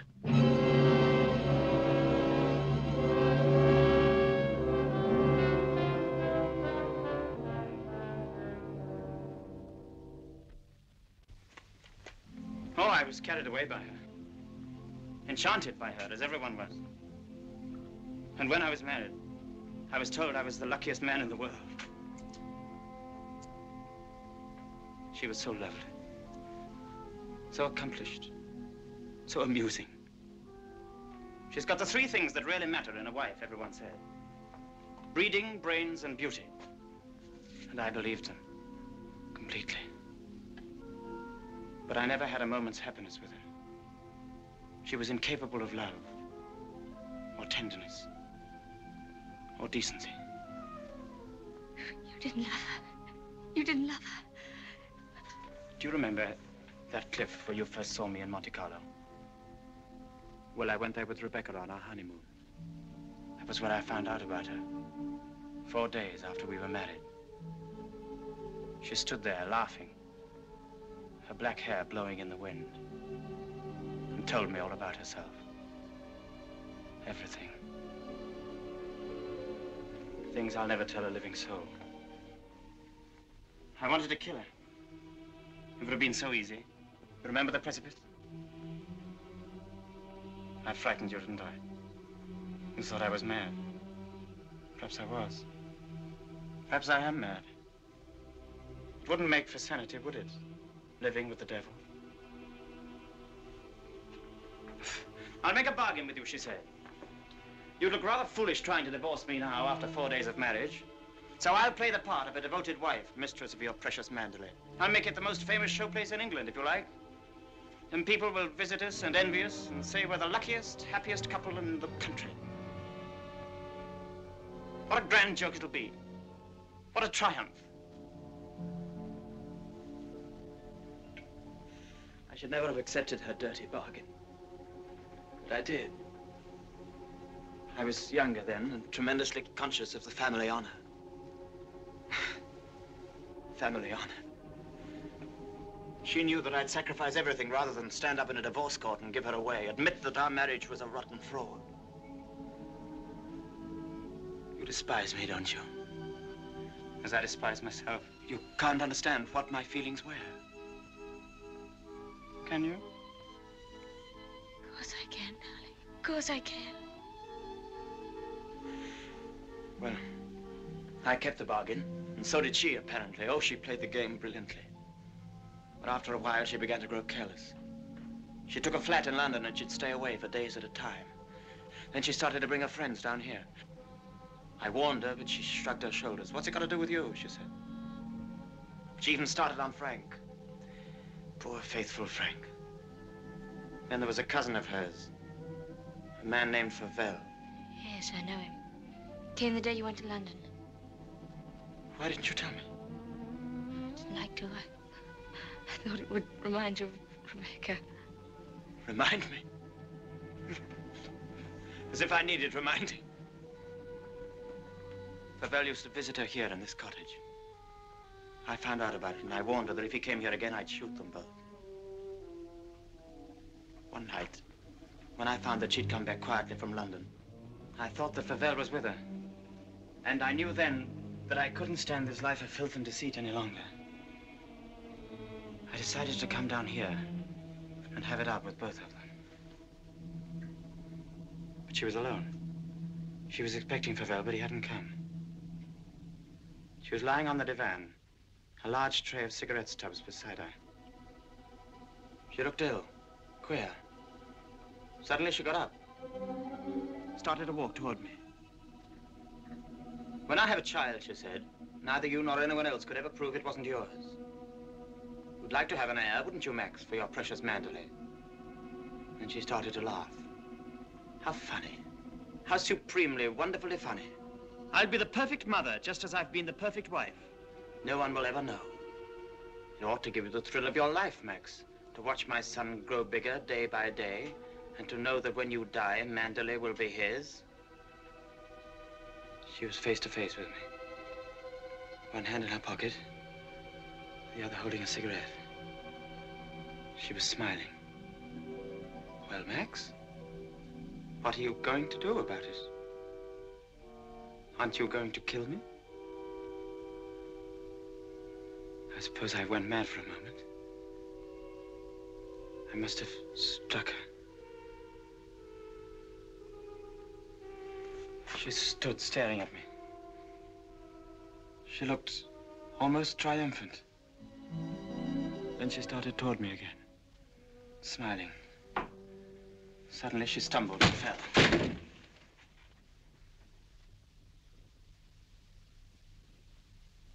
When I looked down, ages afterwards it seemed, she was lying on the floor. She'd struck her head on a heavy piece of ship's tackle. I remember wondering why she was still smiling. And I realized she was dead. But you didn't kill her. It was an accident. Who would believe me? I lost my head. I just knew I had to do something. Anything. I carried her out to the boat. It was very dark. There was no moon. I put her in the cabin. When the boat seemed a safe distance from the shore, I took a spike and drove it again and again through the planking of the hull. I opened up the sea cocks and the water began to come in fast. I climbed over into the dinghy and pulled away. I saw the boat heel over and sink. I pulled back into the cove. It started raining. Maxim, does anyone else know of it? No, no one except you and me. We must explain it. It's got to be the body of someone you've never seen before. No, they're bound to know her. Her rings, bracelets she always wore. They'll identify her body. Then they'll remember the other woman. The other woman buried in the crypt. If they find out it was Rebecca, you must simply say that you made a mistake about the other body. Excuse me, sir, but there's a little more to it than that. What do you mean, Mr. Tabb? I mean, sir, the seacocks. What are the seacocks? Oh, well, the seacocks are the valves to drain out the boat. They're always kept tight closed when you're afloat. Yes? Well, yesterday when I examined that boat, I found they'd been opened. Well, what could be the reason for that? Just this. That's what flooded the boat and sunk her. Are you implying? That boat never capsized at all. I know it's a terrible thing to say, sir, but in my opinion, she was scuttled. And there's them holes. What holes? In her planking. What are you talking about? Of course, that boat's been underwater for over a year. And tide's been knocking her against the ridge. But it seemed to me, them holes looked as if she'd made them from the inside. Then you believe she must have done it deliberately? Couldn't have been no accident. Not with her knowledge of boats. You knew the former Mrs. De Winter very well, I believe. Oh, yes. Would you have believed her capable of suicide? No, frankly, I would not. You never can tell. You may stand down, Mr. Tabb. Mr. De Winter, please.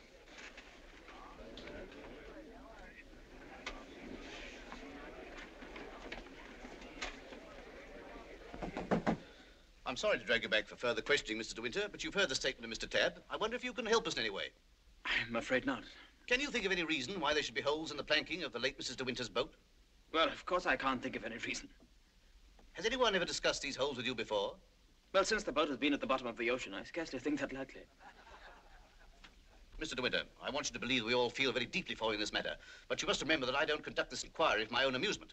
That's rather obvious, isn't it? I hope that it is. Well, since Mrs. De Winter went sailing alone, are we to believe that she drove those holes herself? Well, you may believe what you like.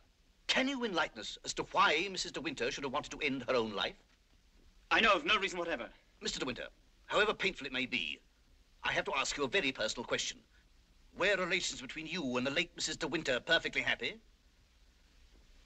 Were relations between you and the late Mrs. De Winter perfectly happy? I won't stand this any longer, and you might as well know now. My wife, she's fit. We'll adjourn till after lunch. Mr. De Winter, I presume you'll be available for us then? I told you you should have had some breakfast. You're hungry, that's what's the matter with you.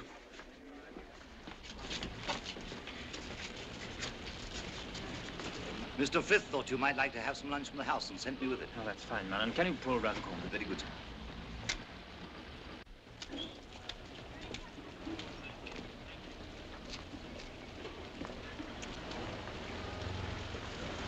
Awfully foolish of me fainting like that. Nonsense. If you hadn't fainted like that, I'd have really lost my temper. Darling, please be careful.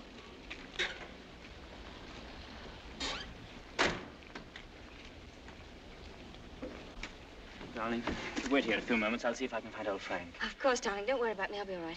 Sure? Here. Try a spot of this. Do you good. Thank you. Are you all right? Yes, of course. Won't be long. Right you are. Hello. And how does the bride find herself today? I say, marriage with Max is not exactly a bed of roses, is it? I think you better go before Maxim gets back. Oh, jealous, is he? Well, I can't say I blame him. But you don't think I'm the big bad wolf, do you? I'm not, you know. I'm a perfectly ordinary, harmless bloke. And I think you're behaving splendidly over all this. Perfectly splendidly. You know, you've grown up a bit since I last saw you. It's no wonder. What do you want, fellow? Oh, hello, Max. Things are going pretty well for you, aren't they? Better than you ever expected. I was rather worried about you at first. That's why I came down to the inquest. Well, I'm touched by your solicitude, but if you don't mind, we'd rather like to have our lunch. Lunch? I say, what a jolly idea. Rather like a picnic, isn't it? Oh, I'm so sorry. Do you mind if I put this there? You know, Max, old boy, I really think I ought to talk things over with you. Talk what things over? Well, those holes in the planking, for one thing. Those holes that were drilled from the inside. Oh, Mullen. Yes, sir? Would you like a good fellow have my car filled with petrol? It's almost empty. Very good, sir. And Mullen, close the door, will you? Yes, sir. Does this bother you?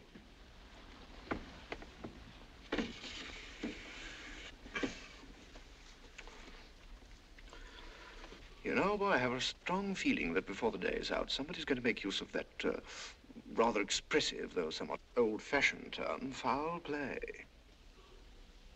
Am I boring you with all this? No? Good. Well, you see, Max, I'm finding myself in a rather awkward position. You've only got to read this note to understand. It's from Rebecca. And what's more, she had the foresight to put a date on it. She wrote it to me the day she died. Incidentally, I was out on a party on that night, so I didn't get it until the next day. And what makes you think that note would interest me? Oh, I'm not going to bother you with the contents now, but I can assure you that it is not the note of a woman who intends to drown herself that same night. By the way, what do you do with old bones? Better them, eh, what? However, for the time being... You know, Max, I'm getting awfully fed up with my job as a motor car salesman. I don't know if you've ever experienced the feeling of driving an expensive motor car that isn't your own, but it can be very, very exasperating. You know what I mean. You want to own the car yourself. I've often wondered what it'd be like to retire to the country, have a nice little place with a few acres of shooting. I've never figured out what it would cost a year, but I'd like to talk about it with you. I'd like to have your advice on how to live comfortably without hard work. Hello, Favell. Were you looking for me, Maxim? Yes. Mr. Favell and I have a little business transaction on hand. I think we had better conduct it over at the inn. They may have a private room there. Well, see you later. Find Colonel Julian. Tell him I want to see him immediately. Come on, Favell, let's go.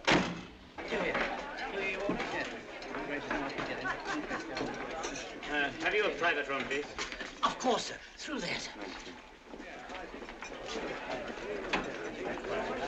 Hope this will do, Mr. De Winter. Oh, splendid. Splendid. Exactly like the Ritz. Any orders, gents? Yes, you might bring me a large brandy and soda. How about you, Max? Have one on me. I feel I can afford to play host. Thanks, I don't mind if I do. Make it two, will you, like a good fellow? Very good, sir. Where's Mr. De Winter? Through the other door, sir. Colonel Julian, this is Mr. Favell. Oh, I know Colonel Julian. We're old friends, aren't we? Well, since you're old friends, I assume you also know he's head of the police here. I think he might be interested to hear your proposition. Go on, tell him all about it. I don't know what you mean. I merely said I hope to give up selling cars and retire into the country. Actually, he offered to withhold a vital piece of evidence from the inquest if I made it worth his while. I only want to see justice done, Colonel. Now, that boat builder's evidence suggested certain possible theories concerning Rebecca's death. One of them, of course, is suicide. Now, I have a little note here which I consider puts that possibility quite out of court. Read it, Colonel. Jack, darling, I've just seen the doctor and I'm going down to Mandalay right away. I shall be at the cottage all this evening and shall leave the door open for you. I have something terribly important to tell you. Rebecca. Now, does that look like the note of a woman who had made up her mind to kill herself? And apart from that, Colonel, do you mean to tell me that if you wanted to commit suicide, you'd go to all the trouble of putting out to sea in a boat and then take a hammer and chisel and laboriously knock holes through the bottom of it? Come, Colonel, as an officer of the law, don't you feel there are some slight grounds for suspicion? Of murder? What else? You've known Max a long time, so you know he's the old-fashioned type who'd die to defend his honor, or who'd kill for it. It's blackmail, pure and simple. Blackmail is not so pure, nor so simple. It can bring a lot of trouble to a great many people. And the blackmailer sometimes finds himself in jail at the end of it. Oh, I see. You're going to hold De Winter's hand through all this. Just because he's the big noise around here, and he's actually permitted you to dine with him. Be careful, Favell. You brought an accusation of murder. Have you any witnesses? Oh, I do have a witness. Oh. It's that fellow Ben. That stupid coroner hadn't been as much of a snob as you are. He'd have seen that half-wit was hiding something. And why should Ben do that? Because we caught him once, Rebecca and I, peering at us through the cottage window. Rebecca threatened him with the asylum. That's why he was afraid to speak. But he was always hanging about. He must have seen this whole thing. It's ridiculous even listening to all this. Ah, you're like a little trades union, all of you, aren't you? And if my guess is right, Crawley, there's a bit of malice in your soul toward me, isn't there? Crawley didn't have much success with Rebecca. But he ought to have more luck this time. And the bride will be grateful for your fraternal arm, Crawley, in a week or so. Every time she faints, in fact. De Winter! Maxim, please. That temper of yours will do you in yet, Max. Oh, excuse me, gentlemen. Now, is there anything else? Yes. You might bring Mr. De Winter a sedative. No, nothing at all. Just leave us. Very good. Now, Favell, let's get this business over. As you seem to have worked out the whole thing so carefully, perhaps you can provide us also with a motive. Ah, I knew you were going to bring that up, Colonel. I've read enough detective stories to know that there must always be a motive. And if you'll all excuse me a moment, I'll supply that too. I wish you'll go home. You ought not to be here through all this. Please let me stay, Maxim. Surely, Colonel Julian, you're not going to allow this fellow to... My opinion of Favell is no higher than yours, Crawley. But in my official capacity, I have no alternative but to pursue his accusation. I entirely agree with you, Colonel. In a matter so serious as this, we must make sure of every point, explore every avenue. And in fact, if I may coin a phrase, leave no stone unturned. Ah, here she is, the missing link, the witness who will help supply the motive. Colonel Julian, Mrs. Danvers, I believe you know everyone else. Won't you sit down? No offense, Colonel, but I think I'll put this to Danny. She'll understand it more easily. Danny, who was Rebecca's doctor? Mr. De Winter always had Dr. McLean from the village. Now, you heard. I said Rebecca's doctor in London. I don't know anything about that. Oh, don't give me that, Danny. You knew everything about Rebecca. You knew she was in love with me, didn't you? Surely you haven't forgotten the good times she and I used to have down at the cottage on the beach. She had a right to amuse herself, didn't she? Love was a game to her, only a game. It made her laugh, I tell you. She used to sit in her bed and rock with laughter at the lot of you. Can you think of any reason why Mrs. De Winter should have taken her own life? No, I refuse to believe it. I knew everything about her and I won't believe it. There, you see, it's impossible. She knows that as well as I do. Now, listen to me, Danny. We know that Rebecca went to a doctor in London on the last day of her life. Who was it? I don't know. Oh, I understand, Danny. You think we're asking you to reveal secrets of Rebecca's life. You're trying to defend her, but that's what I'm doing. I'm trying to clear her name of the suspicion of suicide. Mrs. Danvers, it has been suggested Mrs. De Winter was deliberately murdered. There you have it in a nutshell, Danny. But there's one more thing you'll want to know. The name of the murderer. It's a lovely name that rolls off the tongue so easily. George Fortescue Maximilian De Winter.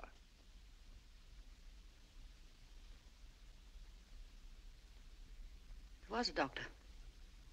Mrs. De Winter sometimes went to him privately. She used to go to him even before she was married. We don't want reminiscences, Danny. What was his name?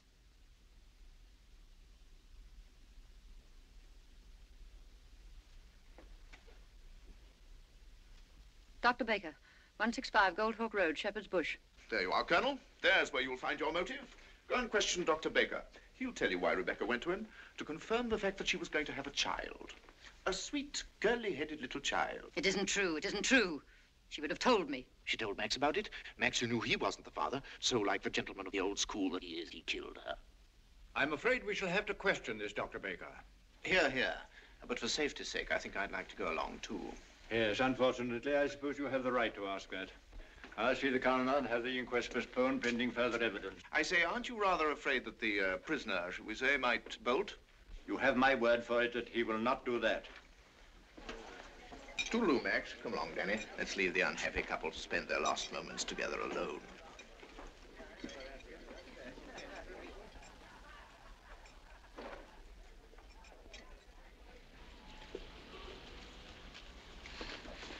Are you sure you don't want me to go with you, Max?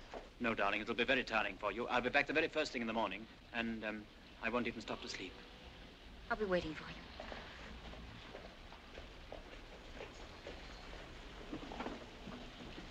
you. Ready, Maxim? Yes. You two go on ahead. I'll follow with Pavel.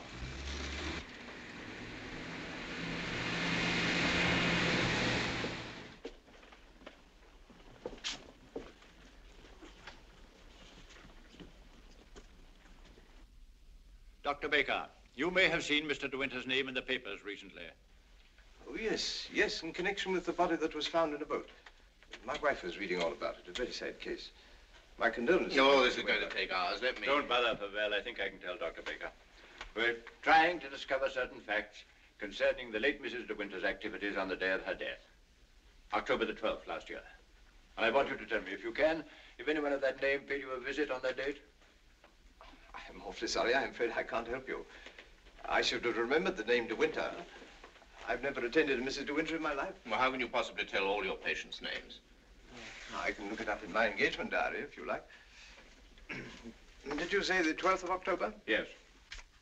Here we are. No. No De Winter. Are you sure? Well, here are all the appointments for that day. Ross, Campbell, Stedall, Perino, Danvers, Danny? What the devil? Would you read that name again? Did you say Danvers? Yes, I have a Mrs. Danvers for 3 o'clock. What did she look like? Can you remember? Yes, I remember her quite well. She was a very beautiful woman. Tall, dark, exquisitely dressed. Rebecca. The lady must have used an assumed name. Is that so? This is a surprise. I'd known her a long time. What was the matter with her? My dear sir, there are certain ethics. Could you supply a reason, Dr. Baker, for Mrs. De Winter's suicide? For her murder, you mean? She was going to have a kid, wasn't she? Come on, out with it. Tell me, what else would a woman of her class be doing in a dump like this? I take it the official nature of this visit makes it necessary for me to... I assure you, we'd not be troubling you if it were not necessary. You want to know if I can suggest any motive as to why Mrs. De Winter should have taken her life? Yes, I think I can. The woman who called herself Mrs. Danvers was very seriously ill. She was not going to have a child. Well, that was what she thought. My diagnosis was different. I sent her to a well-known specialist for an examination and x-rays. And on this date, she returned to me for his report. I remember her standing here, holding out her hand for the photograph. I want to know the truth, she said. I don't want soft words in a bedside manner. If I'm for it, you can tell me right away. I knew she was not the type to accept a lie. She'd asked for the truth. I let her have it. She thanked me.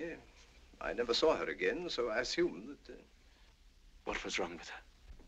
Cancer. Yes, the growth was deep-rooted. An operation would have been no earthly use at all. In a short time, she would have been under morphia. There was nothing that could be done for her, except wait. Did she say anything when you told her? She smiled in a queer sort of way. Your wife was a wonderful woman, Mr. De Winter.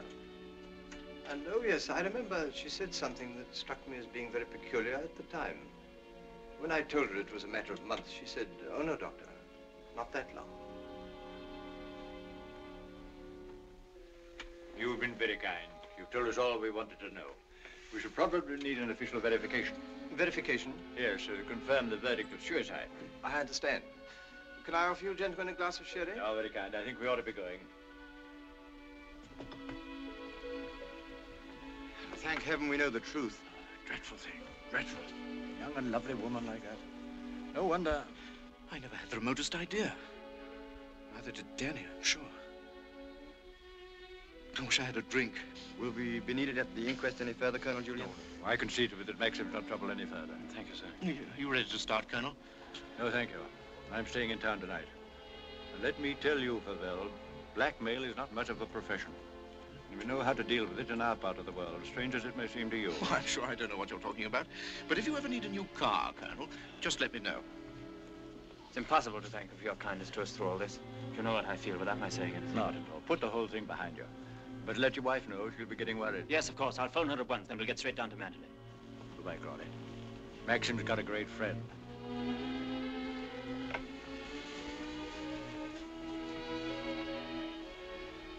Frank. Yes, Maxim? Something you don't know. Oh, no, there isn't.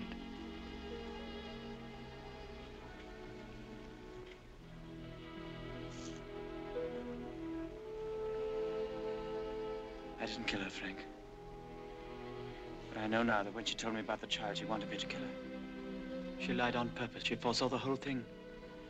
That's why she stood there laughing when she... Don't think about it anymore. Thank you, Frank. Hello, Danny. I just wanted to tell you the news. Rebecca held out on both of us. She had cancer. Yes, suicide. And now Max and that dear little bride of his will be able to stay on at Manderley and live happily ever after. Bye-bye, Danny. This your car, sir? Yes? Will you be going soon? This isn't a parking place, you know. Oh, isn't it? Well, people are entitled to leave their cars outside if they want to. It's a pity some of you fellows haven't anything better to do. When you phoned, did she say she'd wait up? I asked her to go to bed, but she wouldn't hear of it. I wish I could get some more speed out of this thing. Is something worrying you, Maxim? I can't get over the feeling something's wrong.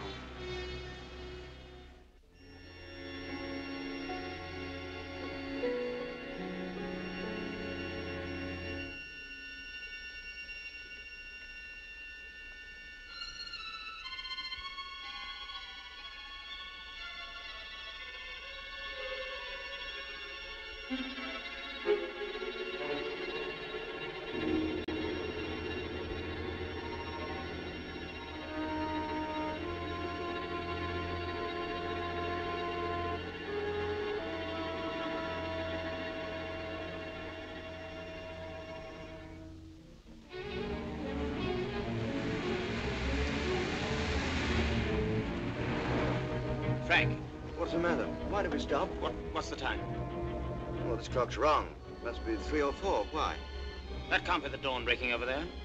It's in the winter that you see the northern lights, isn't it? That's not the northern lights. That's Manderley.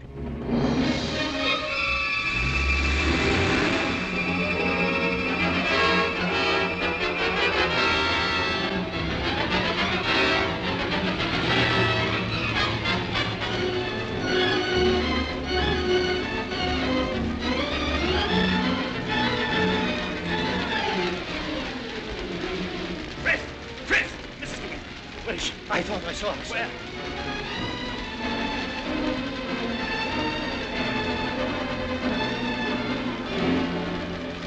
Maxie! Thank heaven you've come back to me. Are you all right, darling? Oh, yes. Are you all right? Mrs. Danvers. She's gone mad. She said she'd rather destroy Manderley than see us happy here. Look! The west wing!